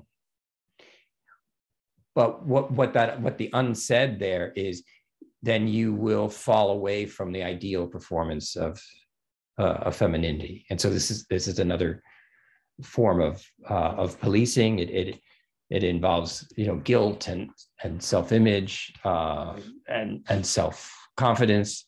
Hard to imagine the same headline on the cover of GQ. You know, so would you say that to the guy who's curling iron on the cover of GQ? So you ate a cupcake. Quick ways to burn it off. Now you'll have equivalents. There's a lot of pressure on men to have six-pack abs and all that stuff, but it will get phrased very, very differently. And that's something we'll be kind of keeping an eye on throughout the course. And yeah, Jennifer, can you tell us a little more what you mean? Because I think I've hinted at this, but men are seen as the default. What's your sense of that from your reading? Oh, I can't remember exactly what you were talking about, but I was thinking more along the lines of in medical issues and like science issues and that sort of thing, where, and even just in general, that because men are seen as like the default human, they medicine, any sort of like car test driving, even the test dummies are average size for men. They're not the average size for women, even though women make up half the population. They don't use female crash test dummies. So, and they build cars around a male driver. That's interesting. Yeah. And in medical testing, men are seen as the default, so that they'll have dosage limits written on the bottles, but the studies didn't involve women. Oh, that's it is proven that women metabolize drugs at a different rate than men do, because of our because of our body. Yeah. So that's a really good point. I'm glad you brought that up, because what follows from that too is that then other theoretically empirical realities of a woman's body, like menstruation, also become aberrant. I mean, no one would, at least these days, no one would put it that way. But clearly, the issues around menstruation multiply very rapidly. That it makes, theoretically, back when I was growing up, men would casually say, well, women can't be president because they have menstrual pains and they're moody, and so they can't be trusted with. It's like, I have nothing against women, it's just they menstruate. You know, it's a way to duck, you know, misogyny, and make it seem reasonable. And part of that is because menstruation, if I'm extrapolating from what you've just said, it's not in the default mode. And then when we could extend that to any number of other experiences of a female body, obviously pregnancy and birth and breastfeeding, and all of these things we seem to have made progress. I'm always a little suspicious, like breastfeeding in public, for instance, was I grew up watching this I grew up, everybody bottle fed. There was, in the 60s and 70s, how could a woman's body make a better milk than science? No one even seriously questioned it. And so to breastfeed and not bottle feed was seen as not doing the best for your child. Now, through the 90s, that changed, and even the formula companies had to back off a bit and say, okay, we're a supplement. You can move on to formula, but breastfeed if you can. And I watched the discourse shift over the years. But it's another example of the things that a female body does that a male body doesn't have a long history of being outside the dominant discourse. I perhaps I'm just paraphrasing what you already said. Is that a fair kind of extrapolation from what you were bringing up? Yeah, and it's funny how that they said that even when Hillary Clinton was running for president, that, oh no, she'll get her period and she'll be all over, and then all the women were like, she's past the age of menopause. By the way, yeah, period anymore. Either way. Yeah, and of course, even when you get forced into that position of she's not menstruating anymore, you also need to check yourself and say, and by the way, it doesn't matter. Otherwise, you don't want to inadvertently reinforce, like, well, if we do get a woman candidate who's not men, because then the other way, you can't win anyway, because then they shift to menopause. You can't have a president who's having hot flashes, so you can't win, right?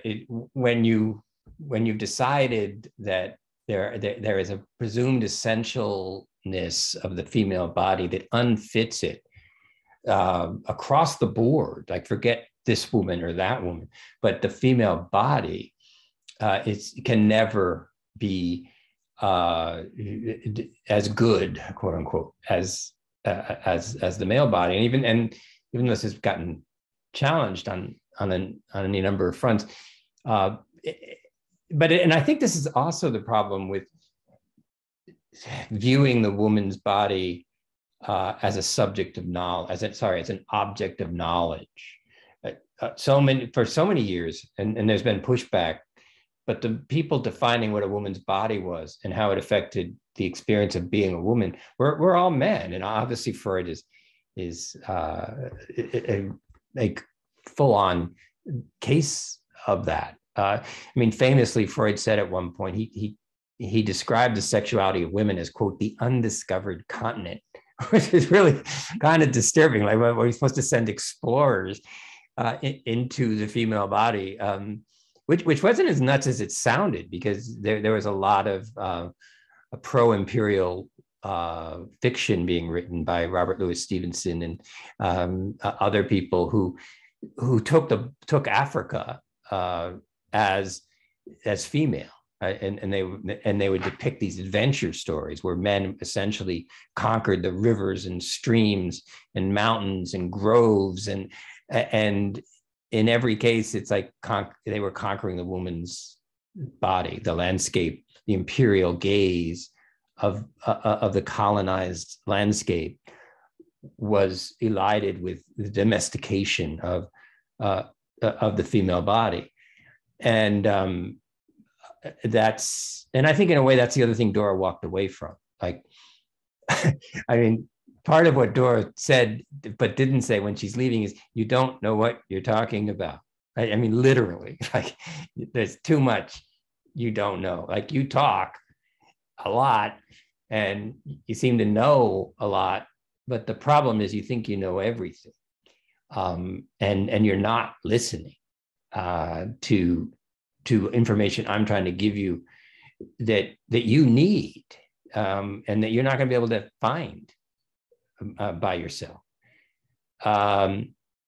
So let's go to yes, there is my "Don't Burn Your Frog Skin," which I guess is, if those of you have had me for A10 or mostly A10, I guess that I won't go through the whole thing right now, but the part of what I hope this course helps you with is, and I can't even know what this is like for each of you, but to at least be able to recognize the unfair stigmatization of aspects of yourself that you have every right to celebrate, and to be able to recognize when you're being controlled by stigmatization and to refuse it, which isn't easy. But how does Dora? We don't know for sure.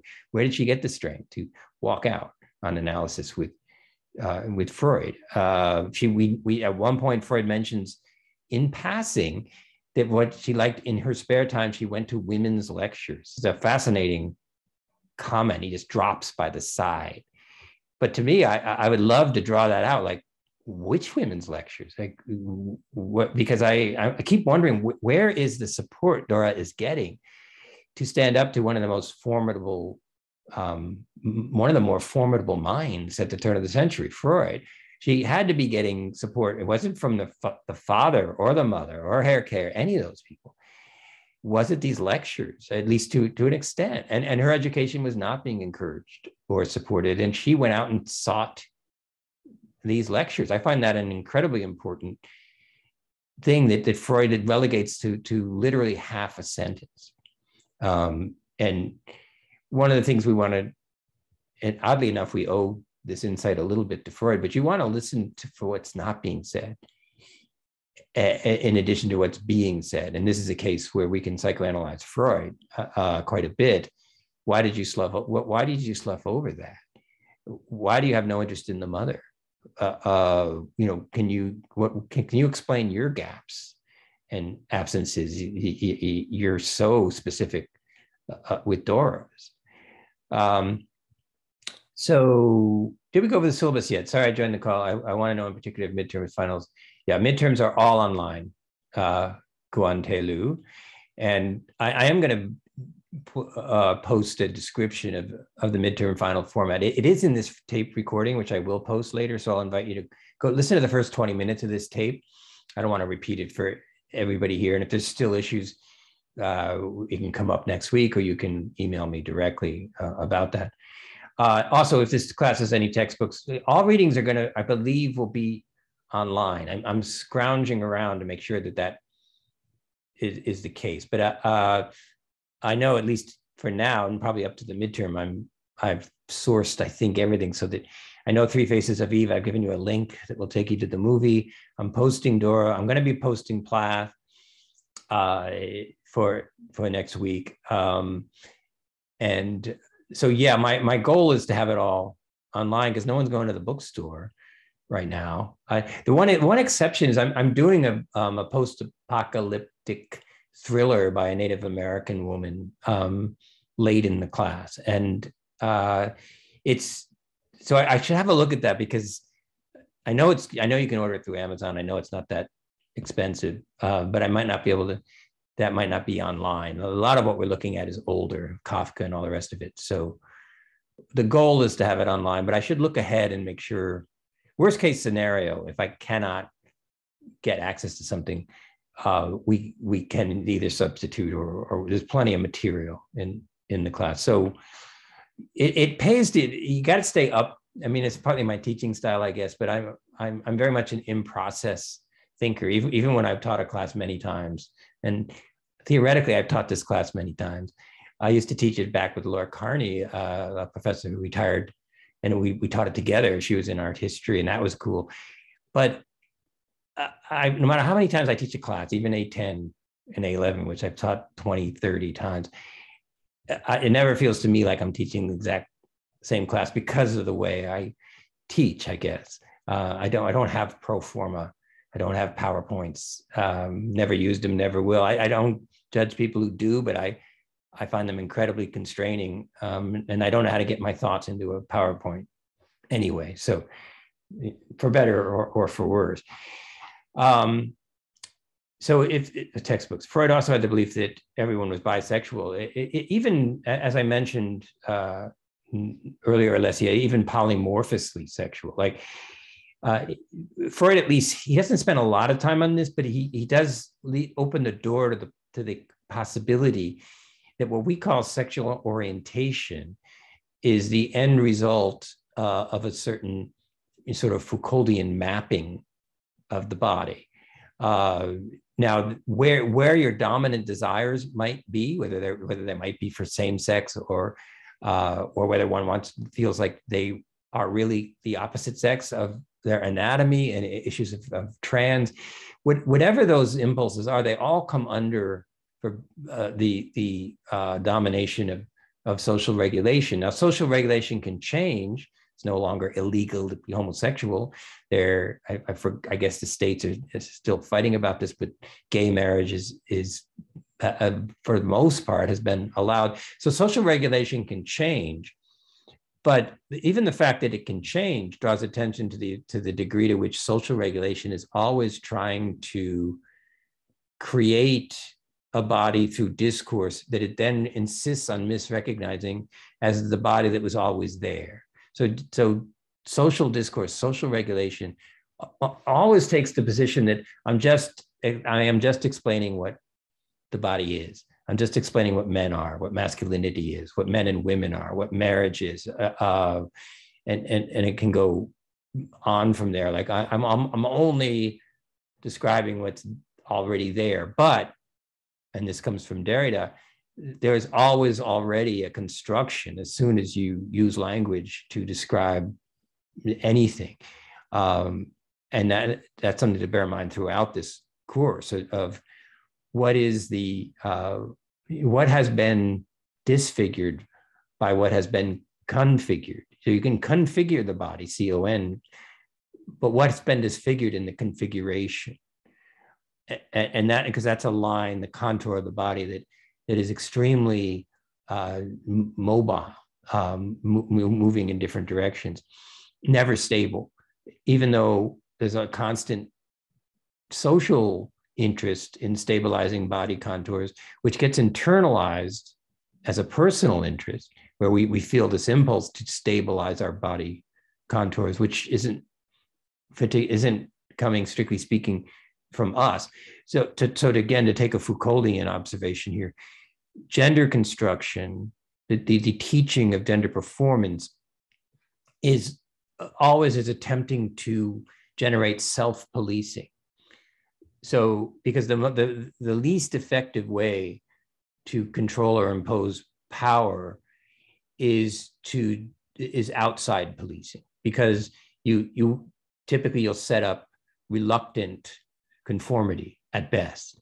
So if you know you're being policed, and if you know you're being made to do something you don't want and don't believe in, because you don't want to get jailed, or you don't want to get abused, or whatever it might be, there's something worse. You come up with a false conformity, and that is a very unstable social regulation. The more effectively is to self-police, and this is something we're going to pay attention to in this class, because the real damage in so many of these impositions of what the body is the self-policing. So issues like bulimia, cutting, anorexia nervosa, these are all desperate, symptomatic excesses that are protesting.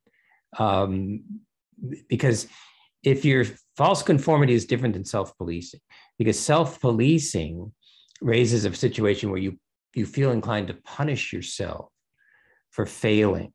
False conformity is you do what you're told because someone's going to hurt you if you don't, but that's why you're doing it.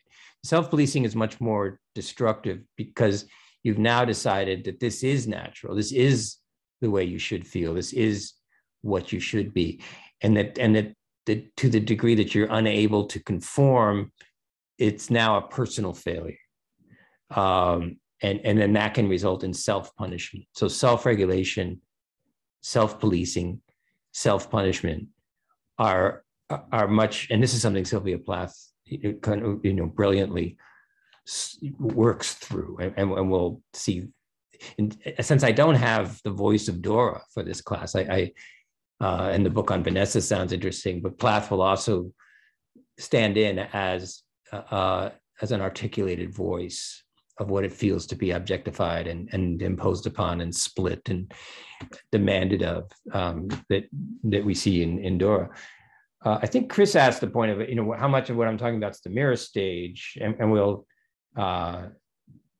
will talk more about that. But just to mention here in this box that I showed you, where the subject addresses the other subject, the goal when we address other people is to shore up an ideal image of ourselves to a degree, and that's what Lacan meant roughly by the mirror stage, that we look at the intact body in a mirror reflection, and that mirror can be the gaze of a mother, the gaze of a lover, even the gaze of someone who doesn't like us. They become a mirror, and then we approximate how well we are able to be the equivalent of this apparently coordinated image. in the mirror image. And so a lot of our language is attempts to get other people to see us as we, in a way that approximates our ideal image of ourselves as a coherent entity in the mirror image. So to some degree, we talk to persuade other people to see us as we wish we could be. That I'm oversimplifying a bit, but in some ways that's not a bad thing to do with Lacan, because you can go down the rabbit hole pretty fast with his elaboration. So, but since you brought it up, that's something to I mean, in Lacan it draws attention to the triangulation of how we experience our body. So we imagine the gaze of others when they look at us. We imagine, what do people see when they see me? And gender performance seems to offer a way to control that. Like the other, with a big O, let's say, is, if we look at the current cover of Cosmo, that in a sense, we're getting the latest performance of gender in accordance with the expectations of the gaze of the other. I mean, the camera that takes the picture of the woman on the cover of Cosmo is like the big other in Lacan's sense of things. So you see women change, obviously, from the 70s to the 80s to the 90s. And the latest Cosmo cover girl is a YouTube star. And I put some of the information about her on the in the prompt. It's quite an interesting, to me, it's one of the more dramatic shifts, because Cosmopolitan is struggling for relevancy. I mean, how much do we pay attention to magazines in the grocery store? I mean, it's changed. Things have changed, and this YouTube star, Edith, that's something Chamberlain. I don't know. You guys might recognize her name, but she's not on the cover of Cosmo because she's a model that they found. She's on the cover of Cosmo because she has millions of viewers who've listened to her YouTube vlogs about the paradoxes of being a young woman. I mean, she's, in some ways, she's a modern Dora who is pushing back. And Cosmo, in its struggle for relevancy, is simultaneously putting her on the cover of Cosmo, which is an older media form, and then simultaneously launching a link in Cosmo.com that covers her photo shoot, and simultaneously posting what she does all the time, which is her vlogs about what it was like to get up in the morning and go and drive to her Cosmo shoot. So I only recently came upon this, which is why my classes are never the same. And this just happened last year. I was fascinated with how the discourse field has expanded, and at least superficially, it looks like you have the Cosmo model cover girl speaking at length about who she is, apart from being a frozen image on a magazine. And in fact, in her vlog, she says, I think looking at all these magazines made me anorexic.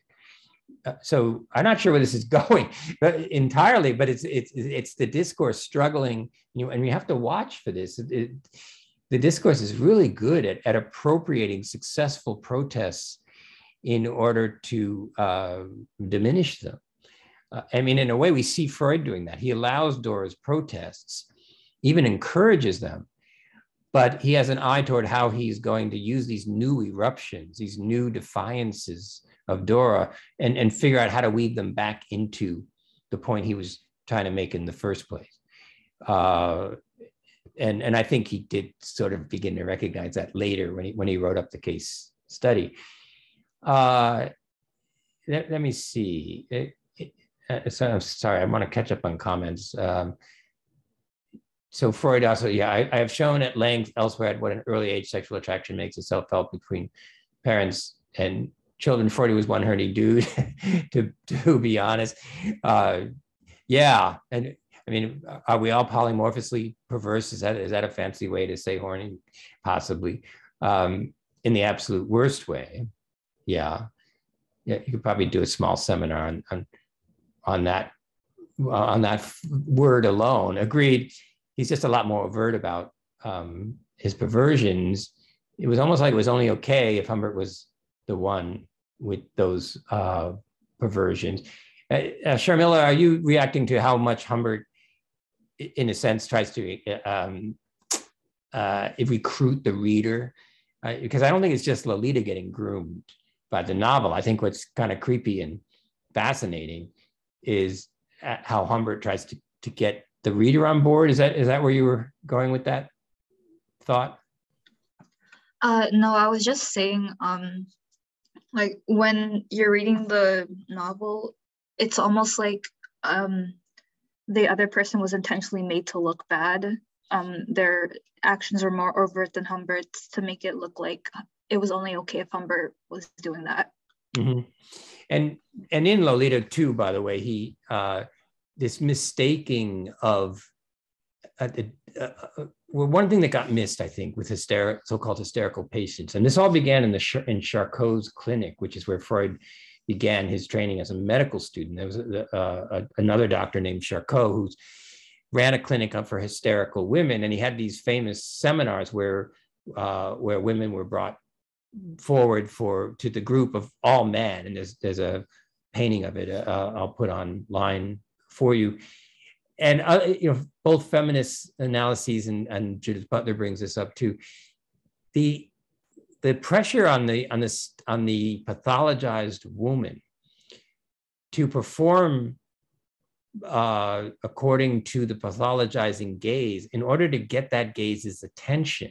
So Butler's point was, you hear these women, for various reasons, they had failed their gender performances. They were brought to clinics because they had nervous breakdowns, quote unquote, and that covered any number of behaviors. They weren't being proper mothers, proper wives, proper women by other people's directives, and they were put into the clinic.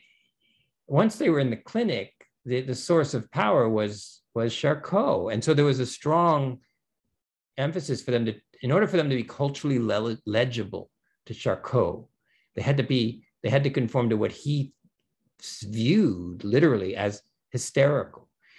So how much were women performing hysteria? It seems clear there was a degree to which they were, either to get out of the clinic, you'll see this with Plath, that idea where you perform to the expectations of the pathologizing gaze to evade the punishments that gaze can enforce, particularly once you're institutionalized or in some way have come under the medical discourse. The frustration of being invisible. And I see Dora playing with this. Like, she brings up two dreams. Well, you see more of this in the second half that I'll give you. And one gets the feeling that she's bringing Freud a present. I mean, he doesn't see it that way. He seems to just assume that sooner or later she's going to bring in dreams. But honestly, when I read it carefully, it's like she's playing him a little bit too. Like, okay, you're into dreams. And she's also hoping to make a point. Like, Dora attempts to give her reading of her own dreams, which hardly seems like an outrageous thing to do. But it doesn't last very long. She gives an initial interpretation of the dream, and then he tells her what it means. She tells her what the dream means based on how the dream illustrates his theories of the unconscious.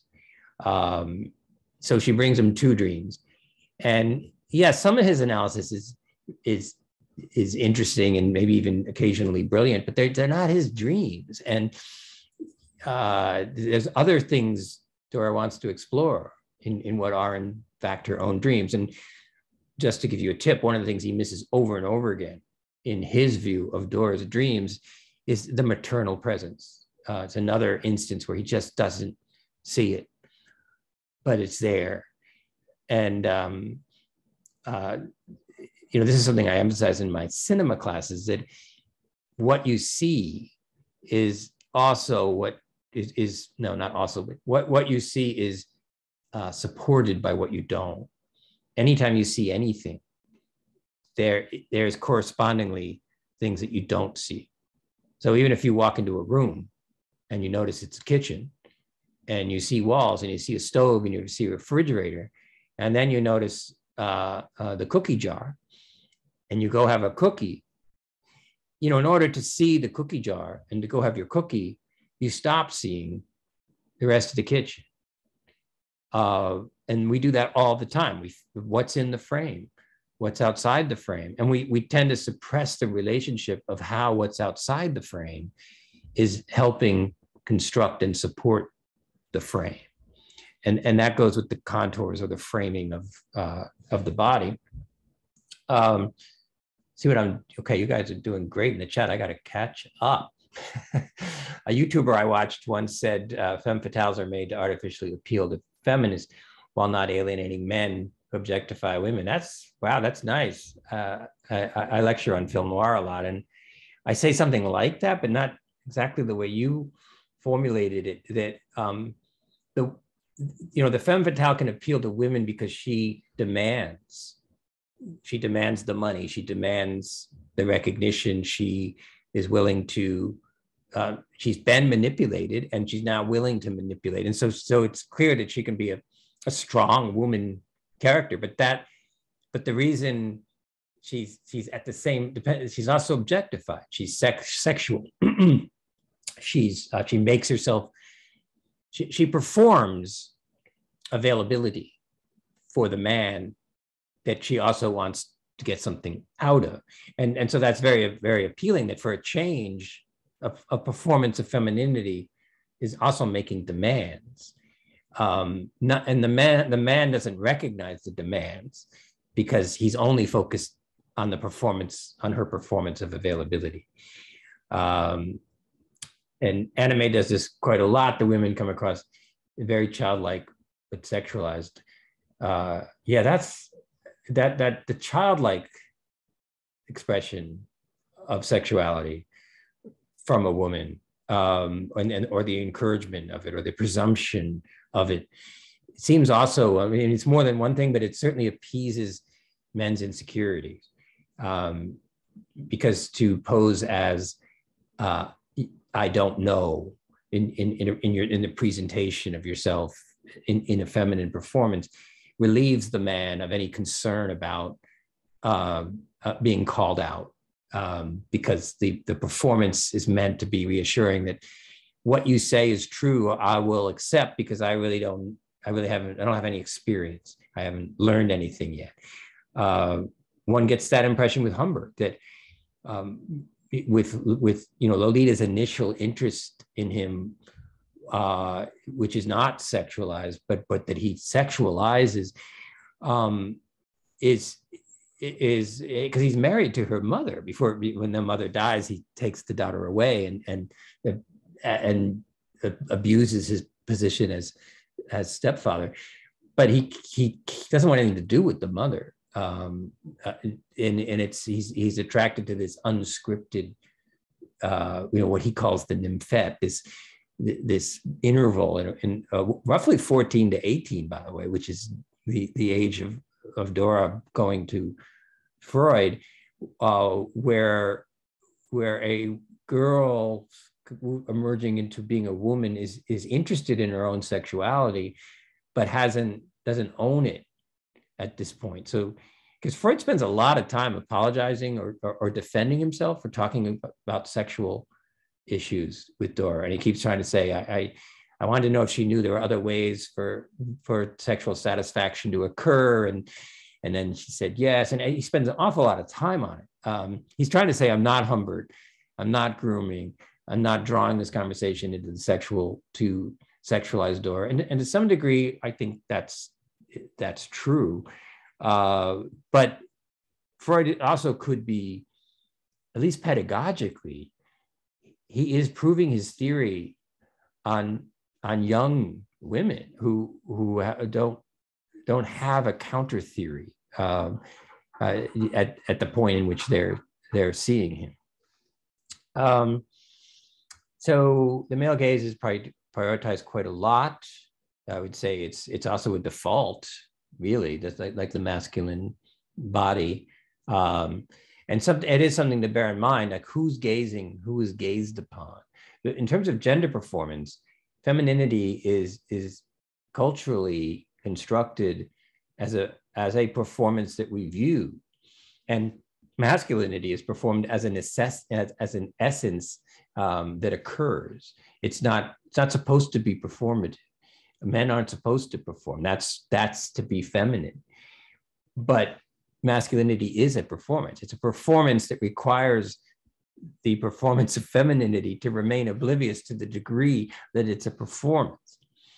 And sometimes you can literally see that in the Cosmo articles, like how to get your man to talk about himself, what your man's driving tells you about him, how to compliment your man, what your man wishes you would do. There's this kind of repetitive part of the success of your performance as feminine will be to make it easier for the man to not experience himself as performative. And then Aaron responded, I think female characters are displayed that way because women have been taught that it is bad for them to age and need to remain youthful and small to be attainable. That is, if they don't properly fulfill the mother role. And I agree with Amrit, that's a good point. It's a great point.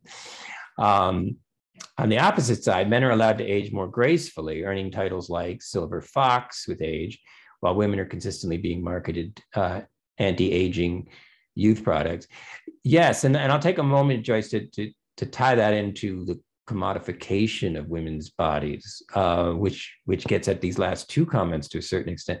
Women's bodies are seen as an asset on the sexual marketplace, and as an asset, if your body as a woman is an asset, and assets are things that appreciate and depreciate. So once the body's put on the market in relation to other assets, other women, if you think of that, women being put on this stock exchange, and this is a point that Irigaray makes. She has an essay called "Women on the Market," which I'm drawing from, and Kirsten, I might share that with you too. But the idea that women are judged in relation to the other women, and Irigaray actually uses the example of going to a club, and the sexiest woman, quote unquote, in the club is going to be an asset assessment that emerges based on all the women in the club. So again, there's no essential value to any of the women.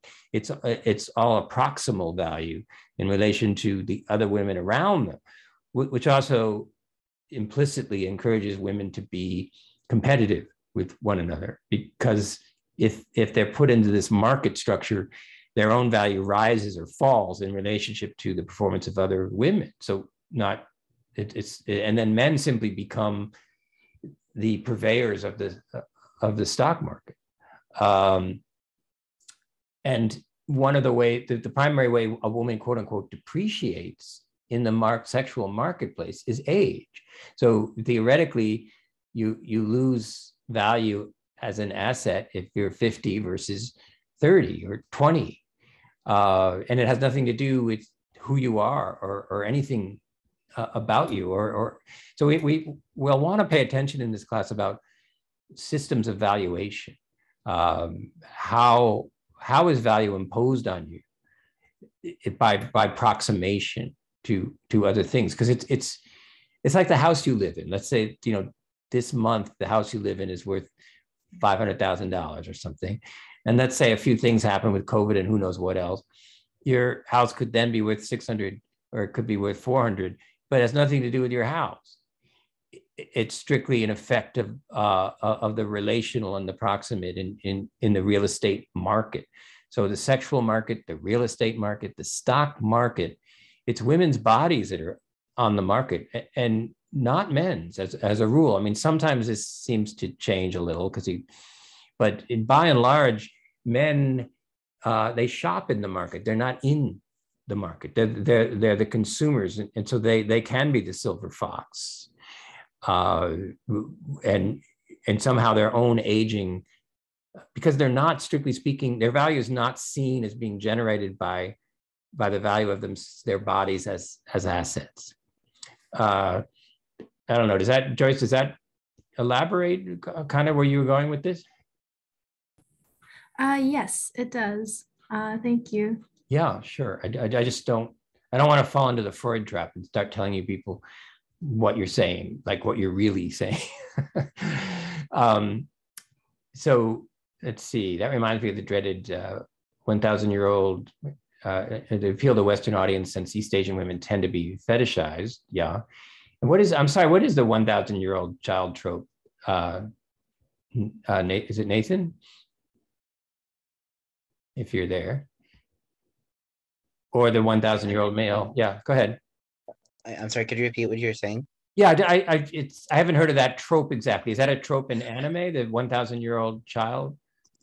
Yeah, so oftentimes in anime, there will be a character, most likely female, who is drawn as a child, but the characters will say, "Oh, this character is 1,000 years old," or they're just like really old. So it's okay that we put them in these compromising situations because they're not a child; they're 1,000 years old. Wow. Okay, that's remarkable. Because I have heard of this idea of age play, particularly in on so-called pornographic websites where it's illegal to present 18-year-old anyone under 18, any woman under 18. Right now, there's this very strange performative gray area where 18-year-old women can role play. And I don't think people know what to do yet with this. What happens when an 18-year-old role plays as 10? Isn't that child pornography? On one level, it would seem to be, but then you get hung up on the biopolitics, but they're not 10. And I guess I'm seeing a parallel here that the male gaze is given an alibi somehow. The woman's age conforms to the legal boundary whereby one is allowed to perform sexually, not 17, but 18 acting 10 or an anime. And there's also a gray area with illustration.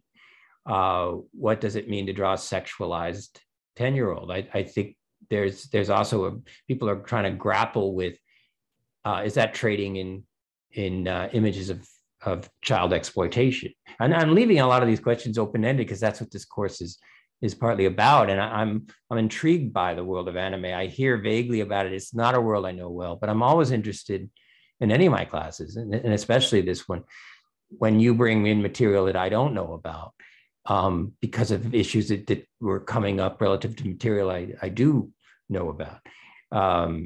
And I know the world of anime is incredibly, is a course in itself, not to mention, and video games, which we may get into a little bit, except again, you guys know so much more than me. I can offer structuring and theorizing, but I don't really play video games. I know something about them because I have kids, but that's a dangerous, I'm once removed from the phenomenon. So your Twilight vibes, yeah. Okay, now it's the opposite. There are some women that believe that a woman can't be president or prime minister because they menstruate and are softer. Okay, I think maybe we overlapped on that observation. Culturally, it seems like men are encouraged to enhance themselves, like building muscle, whereas women are told to reduce unwanted personality traits. That's a really good point.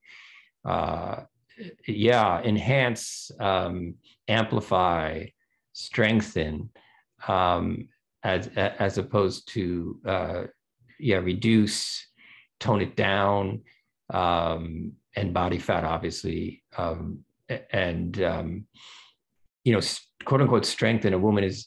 It's interesting to try these parallel words, like elegance can be a way to talk about the way a woman should look strong, or the famous, men are aggressive, women are bitchy. Like same behavior. Why does it get recast to the prism of gender? And that's the power of having these presumptions of what you quote unquote should be, because if men are supposed to be aggressive and women are not, then aggressive women are going to be seen as over the line because of this construction of an essence, which isn't really an essence. So women are told to, listen, and wait a minute, sorry, as if men don't have hormones which affect their behavior as well. That is a good point. There was a comedian I saw the other day on one of the HBO shows, a woman comedian who said, every time I see a 50-year-old balding man driving down the street in a red Ferrari, I want to shout out, sorry about your penis. And I was like, there are a lot of women comedians who really do a great job. Sarah Silverman and others come to mind. Female stand-up comedy is an amazing a venue of deconstruction. I mean, I know they're not all sitting up there reading Derrida, but they're brilliant. So many that I've seen at just destroying the presumptions of gender performance, and of taking this macho, guy in his red convertible and just shouting out the subtext, that some diminishing masculine vigor compensated by hotter and more powerful sports cars. So this is true, I believe. I think the male gaze has infiltrated the subconscious, and men desire women who have the same quality as children, to be honest. Yeah, well, especially if it's the unmapped, do men want women who are children? Well, hopefully not everybody, but I do think a lot of, because of the insecurities of masculinity, there is an attraction to childlike performance on the part of the woman, because it feels less threatening. Because men are encouraged to not become aware of the degree to which they're split subjects and the degree to which their performance is an illusion, they're actually more vulnerable to critique. Like, women in many ways are used to being critiqued. The performance of femininity, you're told to perform. And in that sense, it's less shocking when someone calls out your performance. But to have your performance as a man called out is doubly traumatizing for the men, because they're taught to not experience themselves as performing at all. So it's not even a question of, which performance are you doing. I'm just looking, I have to plug this thing in. It wants to die, but hold on. Okay. But I do feel that's true. Yeah, okay, so we said that. But I do feel like the problem isn't masculinity, rather it is toxic masculinity. It is the problem. There are many facets of it, as is the case of toxic femininity. And yeah, Amrit, can you give me a brief elaboration, brief for now, on what converts a gender performance from a gender performance to toxic?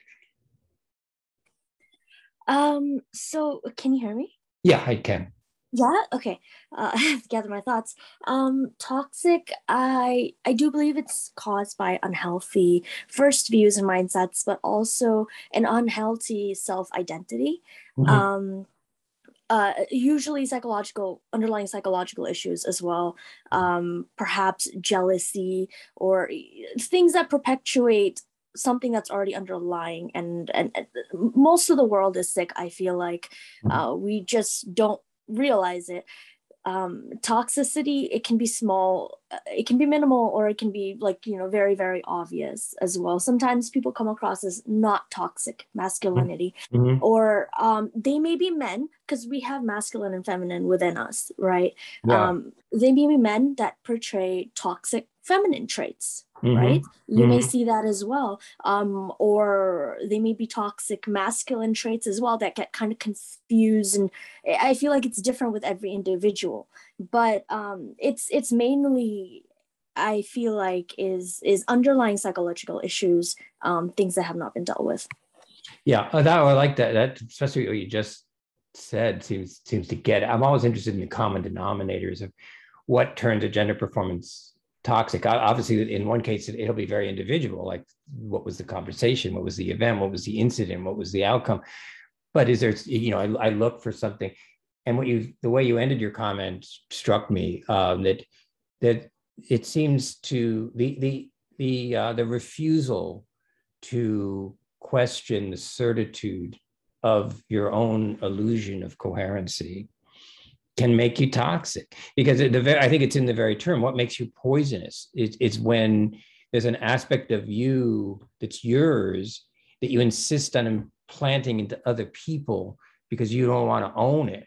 And so theoretically, you can get sick in the presence of toxic masculinity, Domestic abuse would be an overt example of this. Like, I'm sorry I hit you, but you made me so mad. And if you could clean up the house better, I wouldn't get so mad, and then I wouldn't hit you. So I am sorry, but it's your fault. That's toxic. Hitting a woman would be toxic by any definition. It might be a step toward less toxicity to say, there's something wrong with me. I don't know why I did that. You certainly didn't deserve it. I have to go see somebody and figure out what's the matter with me. So is that what capacity, and the more insecure you are, and the less aware that so many of the ways you feel are actually constructions, that's going to incline you toward being experienced as toxic by others. And part of what this class will do is to try and help everybody recognize, when are you being toxified by somebody else? When are they trying to make you own things that aren't yours, and that in fact are theirs? And you can't fix everybody by any means, or anyone probably. You can't. But you can refuse, possibly. I mean, in a way, Dora wound up saying, you got a lot of insecurities that your theories are emerging from. I've talked to you as much as I can. You're drilling down on your theories. I'm feeling more and more constrained and confined, and so this is our last day. So that is part of the pushback. The response to women reminds me of a cup that's overfilling, being told that the liquid simply does not fit, where the cup can easily be switched out for something bigger. Yeah, I like that analogy. Gender or the cultural representation of bodies does tend to tell us what size cup we are. I won't even get into bra sizes, which Sylvia Plath does. A cup, B cup, C cup, D cup. What does it mean when you say how, quote unquote, what the shape of women is delineated down into such detail? And suddenly the body is standardized in relation to other women's bodies, like B cup, C, this woman B cup, that woman C cup. There aren't a lot of equivalencies of that for male bodies. Certainly not revolving around penis size. That is like 6 inches, 9 inches. It would certainly make men a little more sensitive to what that feels like, if that were a common label that got applied. So it is the imperative to burn off the cupcake quickly, in part to maintain the monolith, bring the mobile back to stasis as quickly as possible so that there's no observable change. Yes, I do think that's part of it. Your figure, there's another 1950s ad that I saved where it says, is a girdle ad, actually. Girdles not being, strictly speaking, in vogue anymore, although there are other kinds of girdling that go on with women's bodies. But back in the 1950s, the heyday of the girdle, there was a lot of different ads. And this is during Sylvia Plath era again, but one of the ads was, your body is what you're given, your figure is what you make of it, which is another sort of devastating and brilliant, unintentionally brilliant insight into the damage that's done when you convince women that their body from the start is inadequate. No matter what your body is, it's almost like no matter what body you're born with as a woman, that's too bad. Now, but let's help you. So the ads can act like, there were a lot of fairy godmothers in these girdle ads, like they would come and help you with tuck in your tummy or whatever. But always there was a sense of the body you have it's a given, that it's inadequate.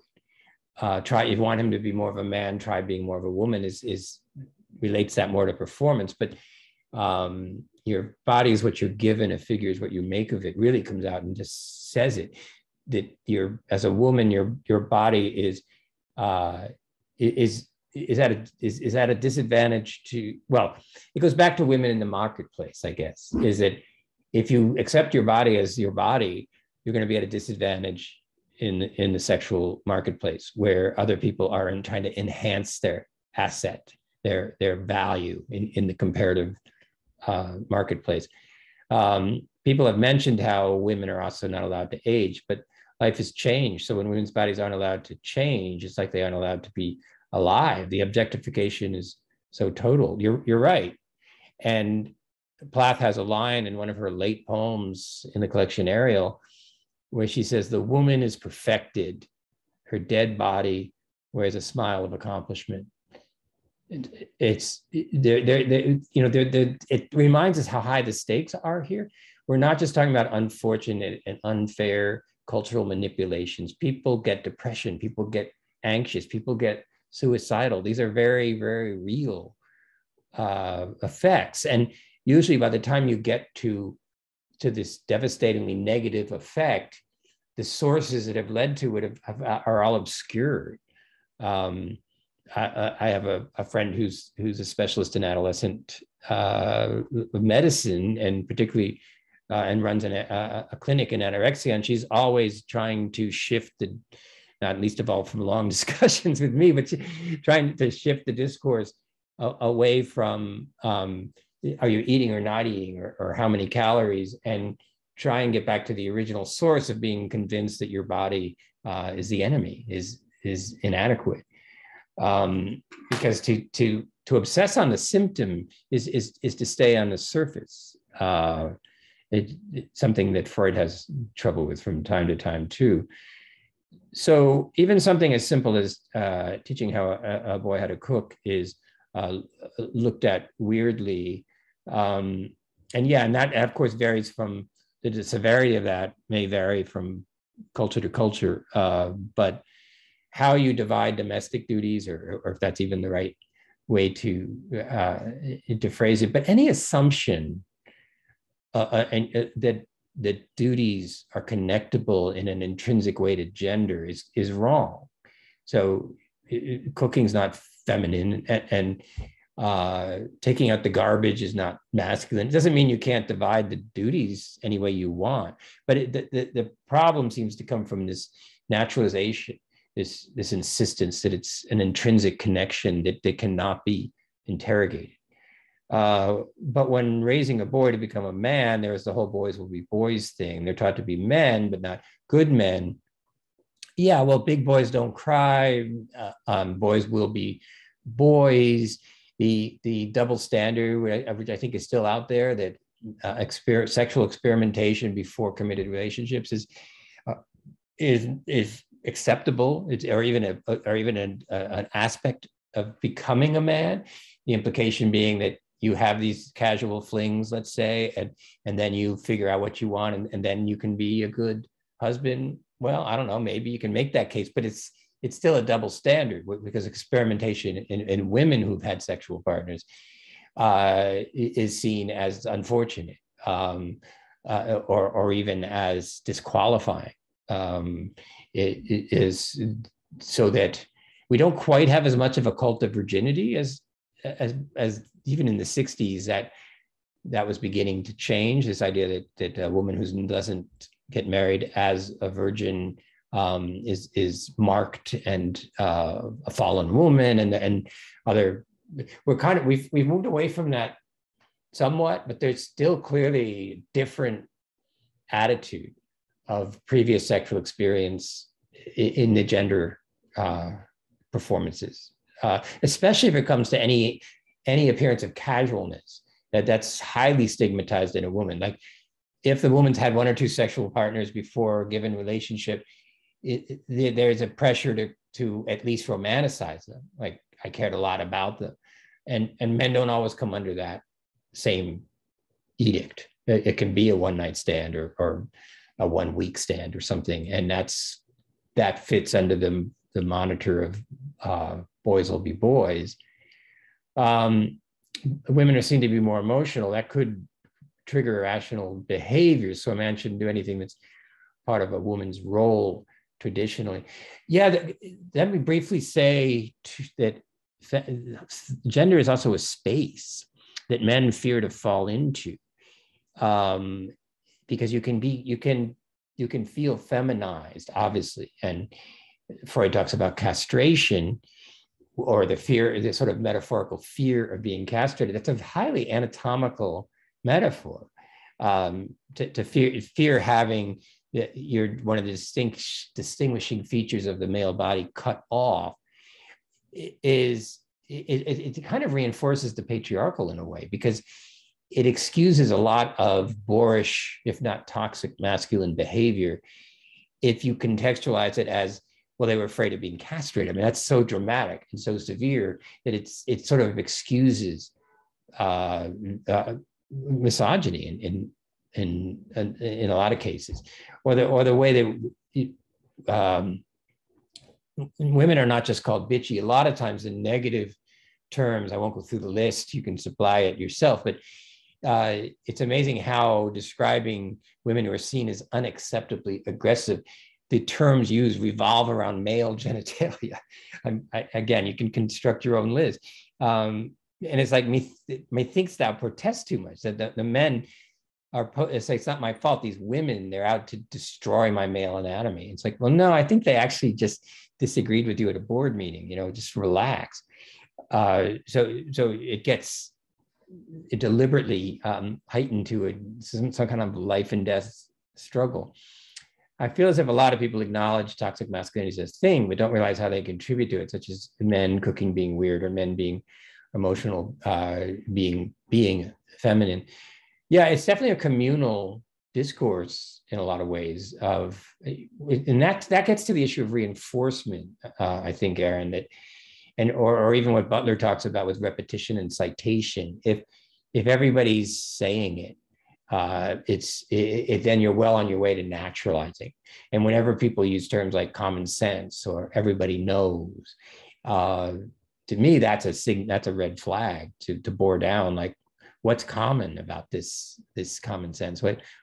Why does everybody, how do you know everybody knows this? What is it you think everybody knows? And why do you have to imagine that everybody knows it? Girls are always made to be a scapegoat in every situation they're in. Yeah, okay.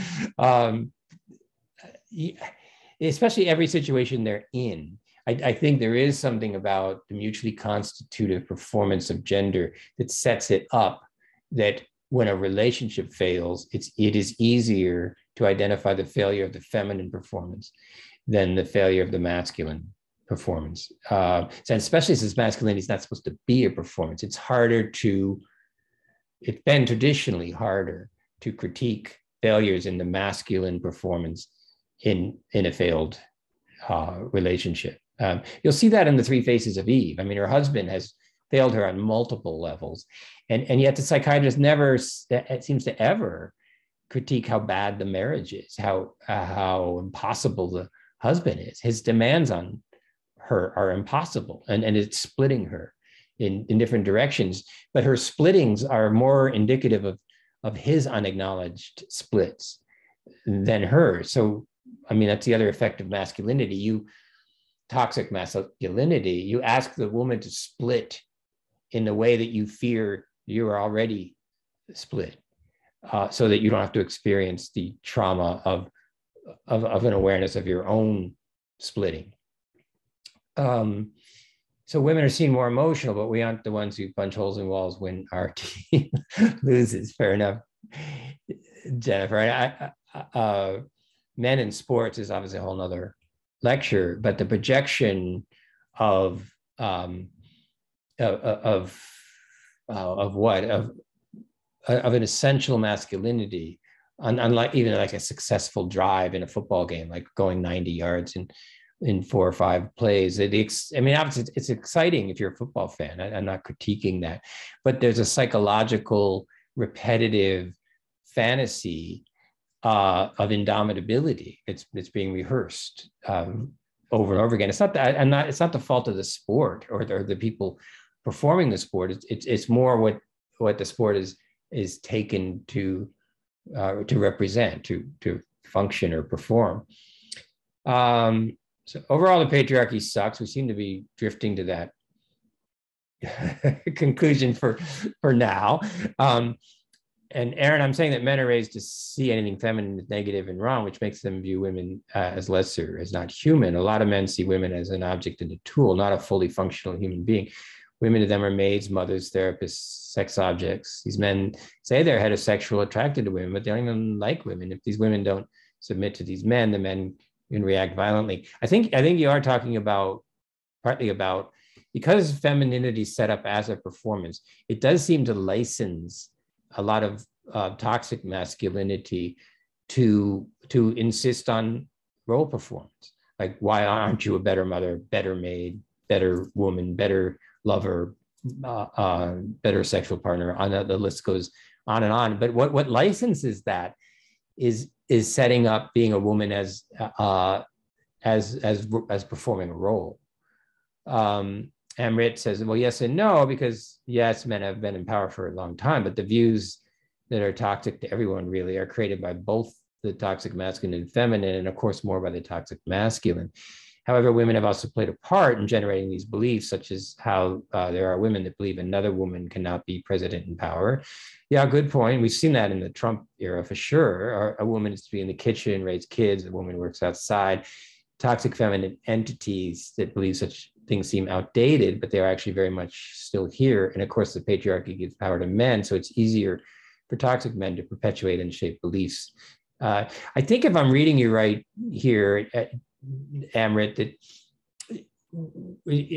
I want to connect your comments anyway of toxic femininity to women in the sexual marketplace. Like, when I see women tearing down other women and doing it from the point of view of, I know what a woman is and you're not a woman, and it's actually a woman talking to a woman, you know, what I partly see is the extent to which the sexual marketplace and the creation of femininity in competition with femininity, it does set a kind of, so it's not it's both toxic, but it's not the same configuration of toxicity. If as a woman you've been persuaded that the role you perform is what grants you your essential womanhood, it's going to set you up to critique other women, again, trying to defend the insecurities and the gaps and the splits in your own position. So it's not so much that, you know, taking a role is not necessarily toxic, but it becomes toxic when you fuse yourself into that role and pathologize anything that doesn't mimic the role that you've assigned for yourself. Yeah, I agree with that one for sure. What I was trying to say there is exactly that. Yes, women can be in the kitchen, men can be in the kitchen. The actual role itself is not bad. It's that you're not allowed to do something else outside of that, or something outside of that at a certain age point perhaps is not viewed as womanly or what you should be striving for example. Mm-hmm. That would be toxic. Yeah, good. Well, it's great that we're unpacking these terms. I did mean Emma Chamberlain is you'll see that when you look at the prompt. One thing, I watched Emma Chamberlain's vlog about going to her Cosmo photo shoot, and I as I said, this is very new, and I'm thinking about it like literally as I'm teaching this class. I couldn't help seeing it. It's kind of positive that she's very comfortable whether she's in makeup or not, for instance, which I'm missing something here, but that seemed like better than before. Like, so she gets in the car and she's tired and she hasn't had her coffee yet. She doesn't have the makeup on and she's vlogging, and then she goes and she gets the makeup and looks like a cover model, and then she gives, I think, a little afterward where she's home, she's tired, and she doesn't have her makeup on again. So at least where I've understood the imposition of women needing to have their makeup on to make sure their public performance is never breached by appearing without makeup. This young woman, Emma Chamberlain, whom I don't know, she's incredibly popular, and her comments, when you read the comments on the vlog, because I'm a student of discourse. I'm always fascinated not with what people say, but also how they say it.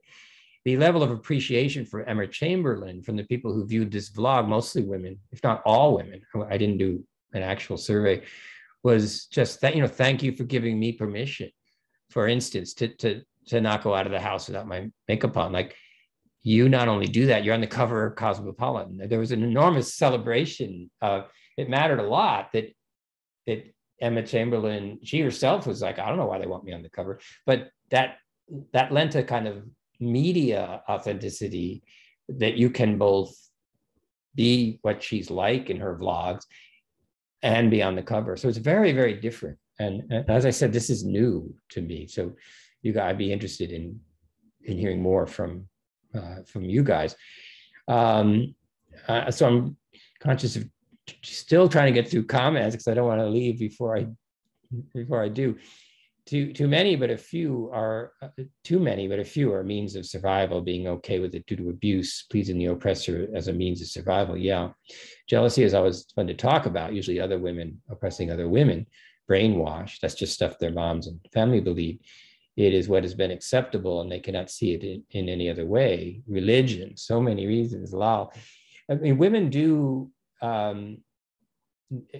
still typically, and you guys probably know this better than me, and maybe it's changed, but there's often a stated or unstated implication when a man cheats on the woman. Sometimes people are like, well, God, what a jerk he is. That's certainly, but sometimes there can be an unstated, particularly when the generation is older, is you couldn't keep your man, which is kind of doubly traumatizing. You weren't enough.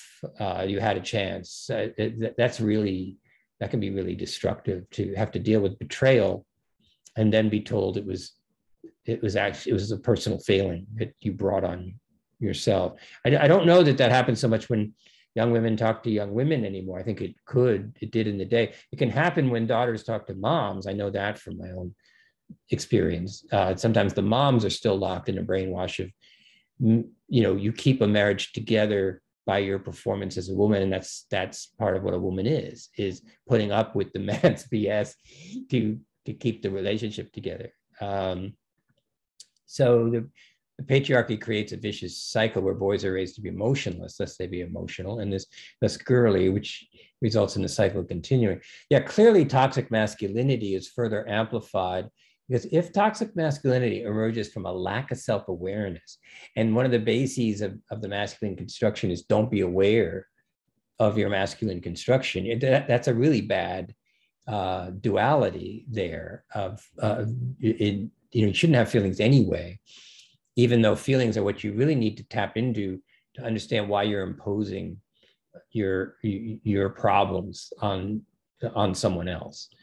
I remember Jordan Peterson said the masculine qualities, not necessarily belong to men, are much more easy to survive in the capital market. Maybe that is one of the reasons why the masculinity are so encouraged. I'd agree with him 100%, because services essentially need a lot of feminine quality, unlike manufacturing back in the day.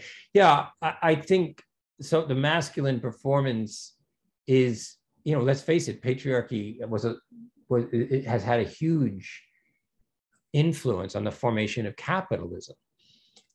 Even if that's changing, as it is to some degree, even if women can be CEOs and other things, capitalism has had a 150-year head start of being a corollary of masculinity. And the Trump era, if we need any reminding, not only Trump, but all his various cronies, they're all casebook studies of a fusion of toxic masculinity with capitalist aggression and free market neoliberal politics, which comes off as incredibly bullying.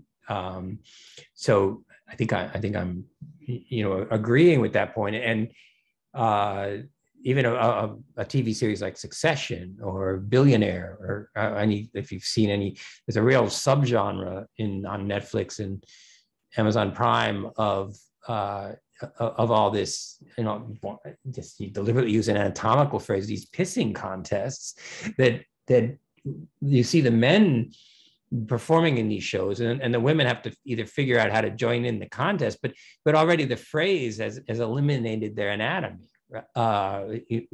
of how how are the women supposed to be culturally legible in the boardroom of a highly capitalized corporation? The pressure is always, sure, you can compete in this boardroom, but you have to do it inside the masculine framework where you are already fully disadvantaged. And again, I grew up in an era where the private golf courses that didn't permit women were a profound disadvantage to any women who wanted to go anywhere in business or politics, because the networking, the real deals were going down on the golf course. They were going down on the 19th hole bar. They were happening in places where women were literally not allowed. I don't know about other women in this course, but I remember as a child hating pink. Pink represented femininity and womanhood. We are taught to hate ourselves because society says that women are lesser. I didn't want to be seen as pink and feminine, because then as a human would seen as lesser, like pick me girls, or saying I'm not like other girls. Women and girls try to push themselves away from femininity to not be seen as lesser, or they try to be the perfect models of femininity and womanhood to not be seen as lesser. And I guess since you're using that, I think fairly enough, lesser gets back to women on the market, asset value going up and down, being worth more, being worth less. This is where, again, I think you have to really ask yourself, what's the source of the valuation system? Is it something imposed? You know, like, why does a stock value go from $10 to $20 or $20 to zero? There's nothing intrinsic. It's all its place in relative to the proximity of other things in the market, and that's a very disenfranchising context, where I think, and it gets back to cultural legibility, the feminine performance, women offered a feminine performance are told that you need to compete with other feminine performances to be culturally legible. And if you're insufficiently feminine, you will be invisible. I mean, that's why we have that phrase, the wallflower, the woman who presumably can't be distinguished from the wall behind her. What's implied behind that is that they don't have the performative quality to emerge from the wallpaper. So yeah, but I don't hate pink. I liked blue, but blue is not for girls. Girls don't play with cars, robots. Yeah, I don't have time to get into I want to do this in a subsequent class, but the gendering of toys for children is that's worth a prompt. I don't know if it'll be the next prompt, but Barbie dolls versus G.I. Joe, to just pick the obvious example. Why are Barbie dolls, why is there so much emphasis on the hair? Why do Barbie dolls come with like 6 brushes, and G.I. Joes, they don't even have hair, they just have black plastic on their head. You can't brush a G.I. Joe's hair, and you might be like, yeah, so what? But you're giving these to children to play with, so you're definitely, it's getting enculturated at every level. And I when I go to Toys R Us to buy for my younger nieces and nephews, the whole store is gendered now. I mean, you have the boy aisles and the girl aisles. Everything is separated. And these are what we give to kids to play with. There was an exhibit at the Museum of Modern Art. I had a friend of mine who exhibited there of women recalling artists, women who are artists who made a career as art, recalling their relationships to Barbie dolls. And in many cases, they burned them, melted them, cut the hair off. I mean, there was a lot of acting out, quote unquote, vis-a-vis the Barbie doll that in some ways predicted their emergence as artists, as people capable of critical discourse that cut back and cut across sort of hegemonic discourse, as we call it. This chat list is like a hydra. I get through 5 comments and there's 5 more, but I don't know. We'll see if I can Herculean to pick a good male role model, whether I can get through this. I need to leave. Yes, I understand, Chris. And we're getting to a point where we're all going to have to leave, because now we've gone to 9, which is fine. As I said, I don't mind going over as long as people are here and engaged, and these clearly are. If you think women are sexualized in magazines, wait until you see video games. Yeah, I'm a Grand Theft Auto. I know a little bit about, and that was pretty shocking. Video games sometimes do seem to fly under the radar because not everybody plays them. A lot of the people who are currently in quote unquote positions of power, including tenured professors like me, don't necessarily play video games. And so they're under the radar in a way that the cover of Cosmopolitan would not be, because it's sitting there in a grocery store and everybody can see it. And so it's over 18. It's a daddy little girl dynamic, but there's also boy as well. The bodies that these people are attracted to are not prepubescent, they're adults. It's more of a psychological play. Usually someone who wants to take care, to be allowed to take care of someone, and someone that's allowed to be cared for in that role play scene, at least. That's my understanding of it. I think this does get back to, this gets to consent, and role playing among consenting adults, for instance, over when both are over 18. It can be a little more, it seems to me, a little more of an issue with pornography, where you're not in relationship with the women who are in the videos. So it can reinforce this is what women are like, or whereas if you're in a relationship with someone and there's role play going on, I mean, Lacan goes so far as to say it's hard to approach your sexual partner without fantasy, not necessarily pornographic fantasy, but the body itself is to some degree a fantasy. I mean, there is a body, but then the body we think we know is a fantasy about the body that we have. So arguably, even with committed relationships, with lovers, there is a degree of phantasmatic bodies in fantastic dialogue with one another. Where I think it can get destructive is if it's not mutually reciprocal and supportive. If a role playing is imposed on someone else and they don't feel appreciated and seen and valued, then it can feel degrading. And it's less about the particular role play and more about the perceived mutual reciprocity of the relationship.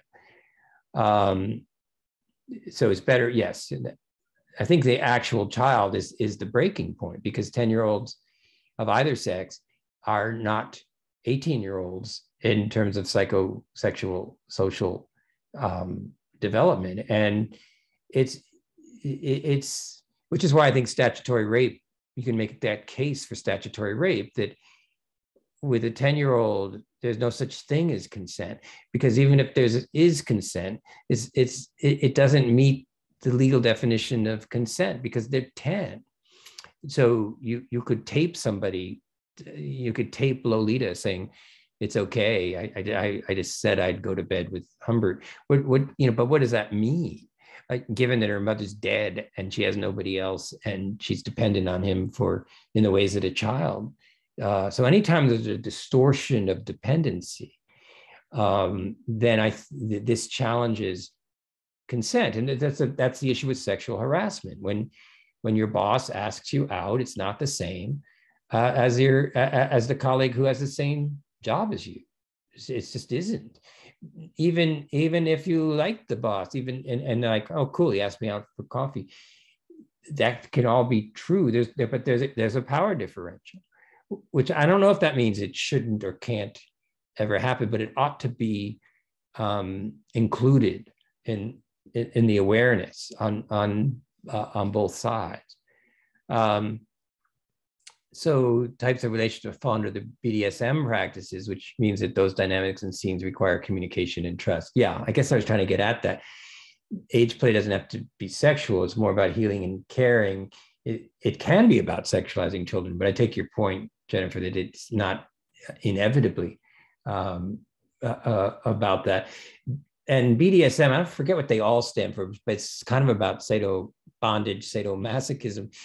Sadomasochism, at least coming through the psychoanalytic tradition, it is one way to try and exert control over sexual desire by having one person agree to submit and one person agree to dominate. And then theoretically, there's a safe word, and if either side feels things have gone beyond their comfort. All of this speaks to what Freud called polymorphous sexuality. There is a tendency, we try to lock down, like, okay, you're grown up now. You've identified as heterosexual, homosexual, transsexual. So that's your orientation. And so go ahead now, find lovers that correspond to your orientation. But a lot of this denies the polymorphous element, that the body is not born sexed.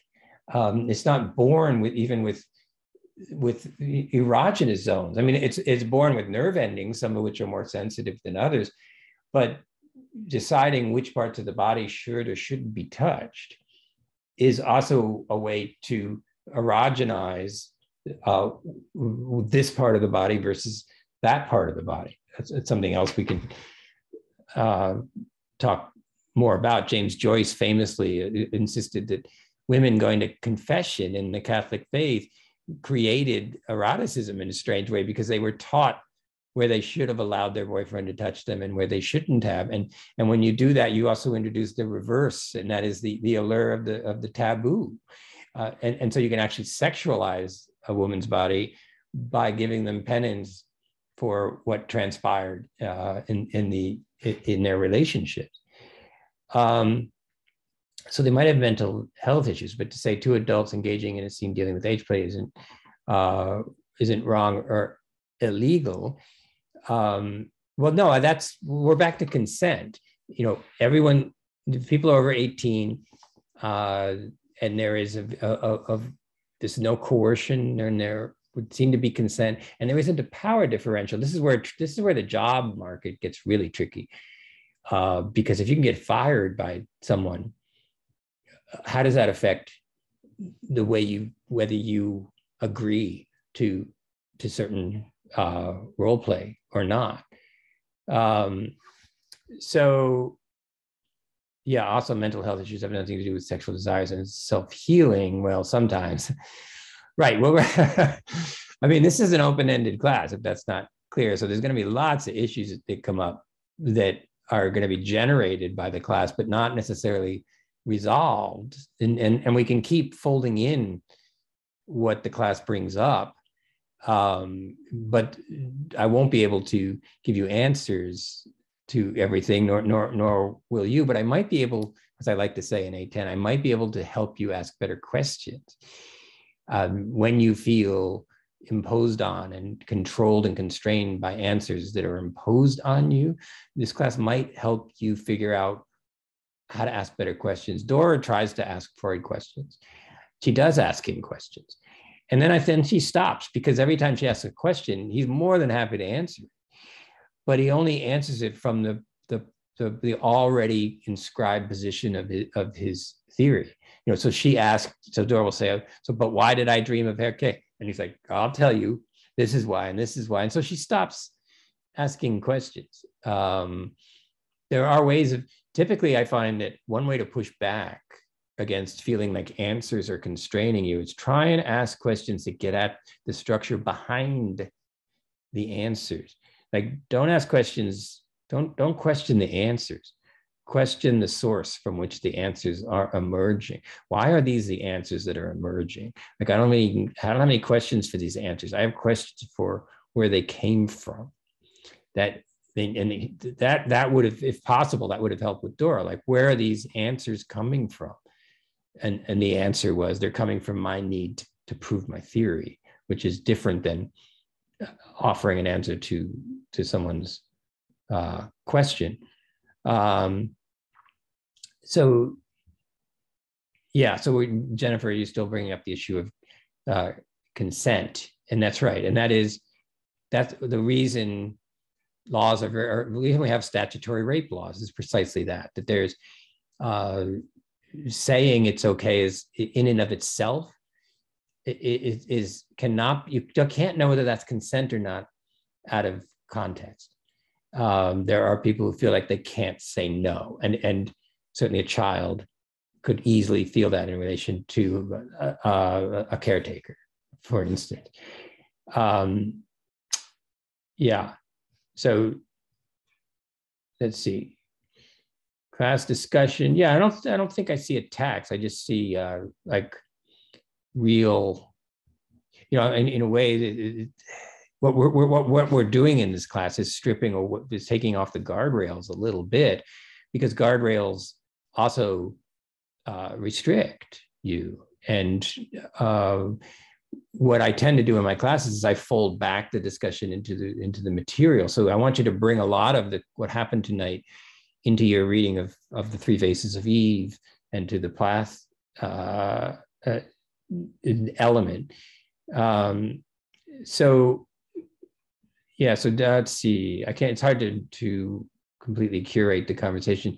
You can't say that adults engaging in a certain type of sexual relationship are pedophilias or pedophilic. If I'm following this discussion, I think a lot of it is it pedophilia is a legal term. Well, that's confusing because it's a legal term and it's a clinical term used in the DSM as a mental illness, but it's also illegal. And pedophilia is illegal. The illegality of pedophilia is predicated on the age of the bodies. The predilection toward pedophilia as a mental issue isn't, strictly speaking, illegal.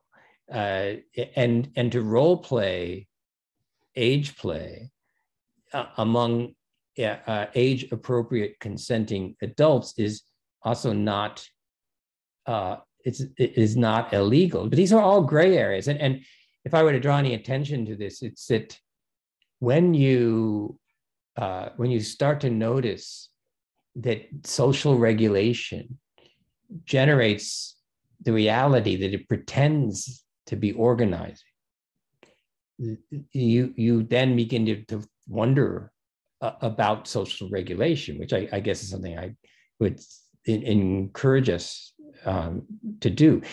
So the legality around pedophilia is about exploitation, because what follows all too much from sexualizing an underage adult is it can easily and quickly get sucked up into capitalism through child prostitution, through pimps who essentially become the exploitive father figure to make money off the women or the young, I should say, the girls with paying customers. That this is part of the slippery slope that we're talking about. So I don't know if we can fully.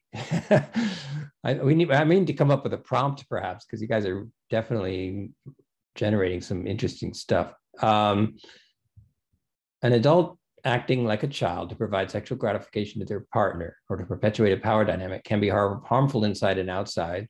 It can be. This is not a question of what consenting adults do behind doors, a question of what these tendencies often stand to represent or gratify. So I think the issue here is where do we come up with boundaries? Because in general, we like to let adult relationships be private, but it's clearly how we relate privately perpetuates various social constructs, like whether that's taking out the garbage because you're the guy, or whether you're age playing. Everything does, and maybe some more than others. And this is worth a discussion. But all that the law can do, and to some degree, all that psychology can do, is look for that point where the acting out is hurting and exploiting others in a way that can register. That helps. Okay, I'm just trying to go down to the longer comments. I agree it's harmful when it perpetuates a culture of sexualizing young children. However, the role playing between consensual adults may also be a way for the adults to safely explore their own experiences. Pedophiles were themselves victims of pedophilia, consensual role playing. This is a raging debate that you're raising, Ty and Stevie, I guess, whoever, is that to what extent is acting out, role playing, a safe outlet for what might otherwise be illegal, injurious practices? Does pornography promote sexual assault in some manner? Does pornography reduce sexual assault by offering video representations of it? I'm not sure that's a fully answerable question, because it can also get to who is doing the viewing, and it has a real chicken egg quality. I mean, to what extent might your proclivities draw you into representations, and then is it the representations that create, that implant the behavior, or was it a proclivity that seeks authentication and then possibly amplification? So these are not questions that people have been able to give a single answer to. But it gets back, I guess part of what this discussion has veered into, which is fair enough, is what are and then we'll be getting into this more in the rest of the class, but what's the relationship between bodily construction and actions? Because we haven't talked about that much in this class, in this open class. And it's not, strictly speaking, a big part of Dora, because Freud's he's not in a relationship with Dora. He's not having a sexual relationship. There may be transference and countertransference, but it's a case study. But when we get into the movies that we're going to see and so on, it's going to get a lot more complicated. And what is the relationship between the effect of an imposed construction on the body and behavior? I guess that's what's been coming up. And then how do we define illegal behavior, immoral behavior, perverse behavior, quote unquote normal behavior? Because very often normal behavior is simply licensed and authorized behavior. So we have to be careful, because the binary normal perversion can be used by social regulation, but that also that doesn't mean that people don't exploit other people physically, sexually and physically. So where are we with this? Yeah, this may have to be continued, which good thing we have 12 weeks. So I will look at the rest of this chat. I'm going to go to the last comment, just in the completely false assumption that it summarizes all the comments I'm skipping for the moment. But anyway, it says, well, okay, the last two comments by Emma. I saw something similar in Emma Chamberlain's Cosmo interview, where she says being called an influencer is, quote, disgusting. Yeah, I noticed that too. That kind of jumped out. But the interviewer repeatedly calls her an influencer regardless, and refers to it as her job title. I found since you've read this, since you saw the clip, Emma, and hopefully the rest of you will, that was the Cosmo clip. That wasn't her vlog. There was something weird about the older woman insisting that Emma was cooler than her, that I also found a little, can I say cringy? I'm not always sure what that, my kids assure me I never know what that word means, but so I'm not allowed to use it in my house, but it's my class, damn it. But, but a sense of like uncomfortable is the way I'm using it at the moment. Like, she's like, I'm now wearing green green nail polish, which I never would have picked for myself, but now I know it's cool because Emma picked it out, and Emma's cool. And it's a kind of a Dora moment where Emma's like, hello, I'm kind of talking out loud about who I think I am, and you're saying, oh yeah, I heard everything you said. Oh, by the way, you're an influencer, because I need to frame. You're on the cover of Cosmo. And Cosmo sells nail polish, by the way. So you can also see that. I don't know if Emma Chamberlain gets into this quite as much because she hasn't had my classes, but she's not yet too worried about is she being used as a photo op for consumerism. I don't know that that's her intent, and she does say influencing is disgusting, by which I think she means partly. Emma, don't really want to think of myself as someone who influences people to buy stuff they don't need. But then the woman is kind of like, yeah, I know, but that's the point of Cosmopolitan magazine, is to persuade people to buy stuff they don't need. How are you supposed to sell all this? the thousands, hundreds of ads in every magazine. Yes, the prompts are due, whatever prompts I give you, and I'll be more clear as we go along, Renad, but I try and get you to complete all the pre-midterm prompts by the time you turn in the midterm. Sometimes I'm flexible depending on how that's going. That's partly I'm trying to do you a favor. I don't want you to save the prompts to the last couple of weeks, but I also don't want to impose deadlines for every prompt. It's a nightmare to enforce, and that's not what I'm trying to do with the prompts. I'm trying to encourage you guys to have fun commenting and engaging. And so I don't want to do a discipline and punish here where I mold you into good students by imposing punishment for not getting in your prompts on time, because I'll get what I deserve if I do that. I will get uncurious, uninspiring, rote prompts that you just submitted to, so you don't have to go to jail, so to speak, so that you don't get docked. So it could relate to a nature versus nurture. Surroundings affect sexual preferences, but most sexual romantic relationships between consenting adults is subjective. The person you select as a romantic or sexual partner is typically a choice and comes down to your consenting preference.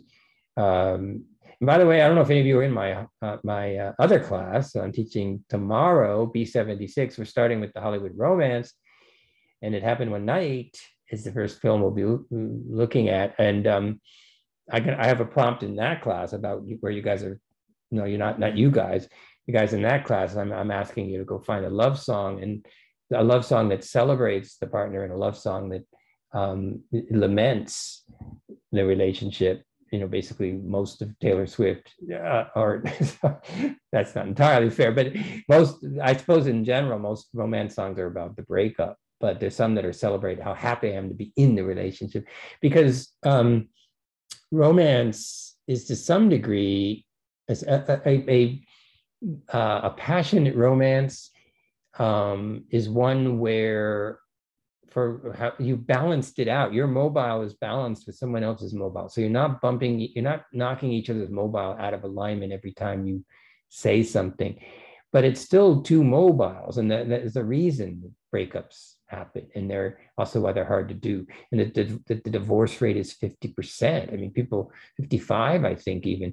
So you can even that committed a relationship can break. So we do have to look at the pluses and minuses of romantic attraction is to a degree that romantic surge, it's not just sexual, is predicated on feeling seen as one would hope to be seen. And when that's reciprocal, and I'm not critiquing this or judging it, it's very powerful. The problem is it's also a little bit fragile. And if you're not self-aware that there's really no such thing as a perfect mirror for your preferred self, it can lead more quickly to the breakdown of the romance. One can feel betrayed, not because a partner had an affair or cheated on you, but if we equate romance with someone mirroring back to us our ideal self, it's going to be really hard for that romance to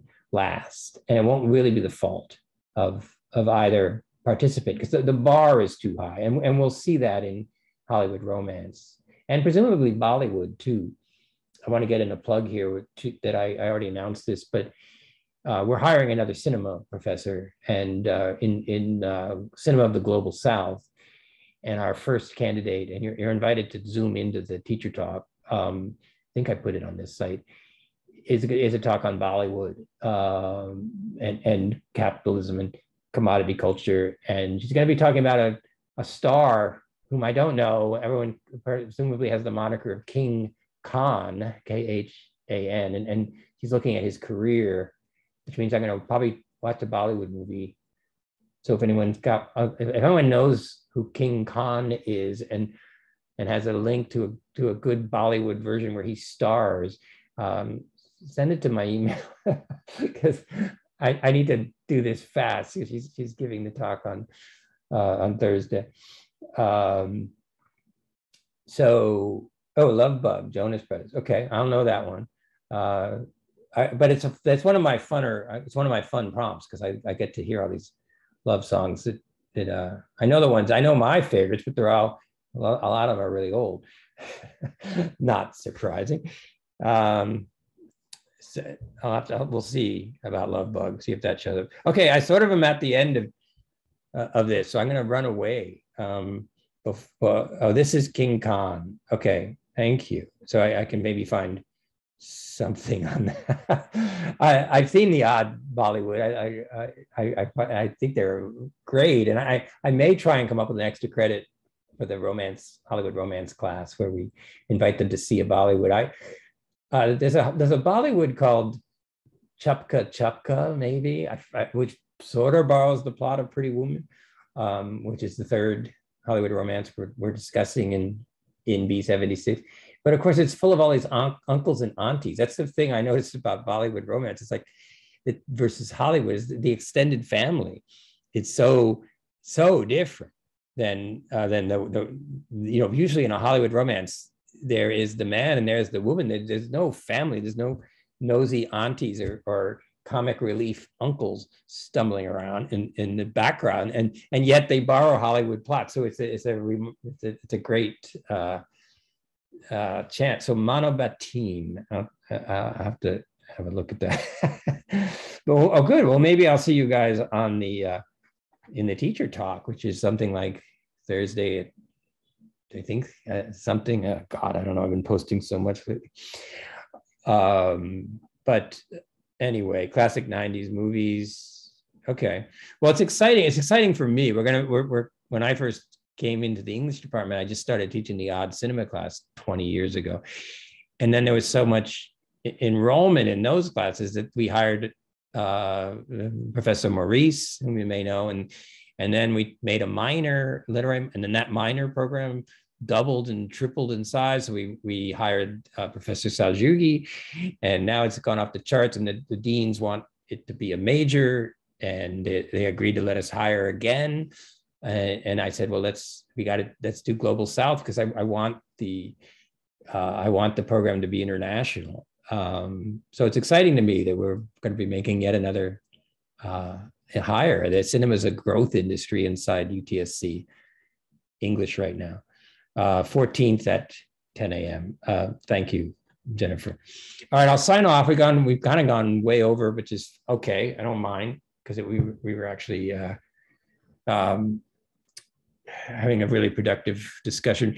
Remember, the purpose of this open class is to generate, in some degrees, is to generate loose ends. So don't be frustrated if you're like, oh my God, I understand less now than before I signed in. That's sort of the point.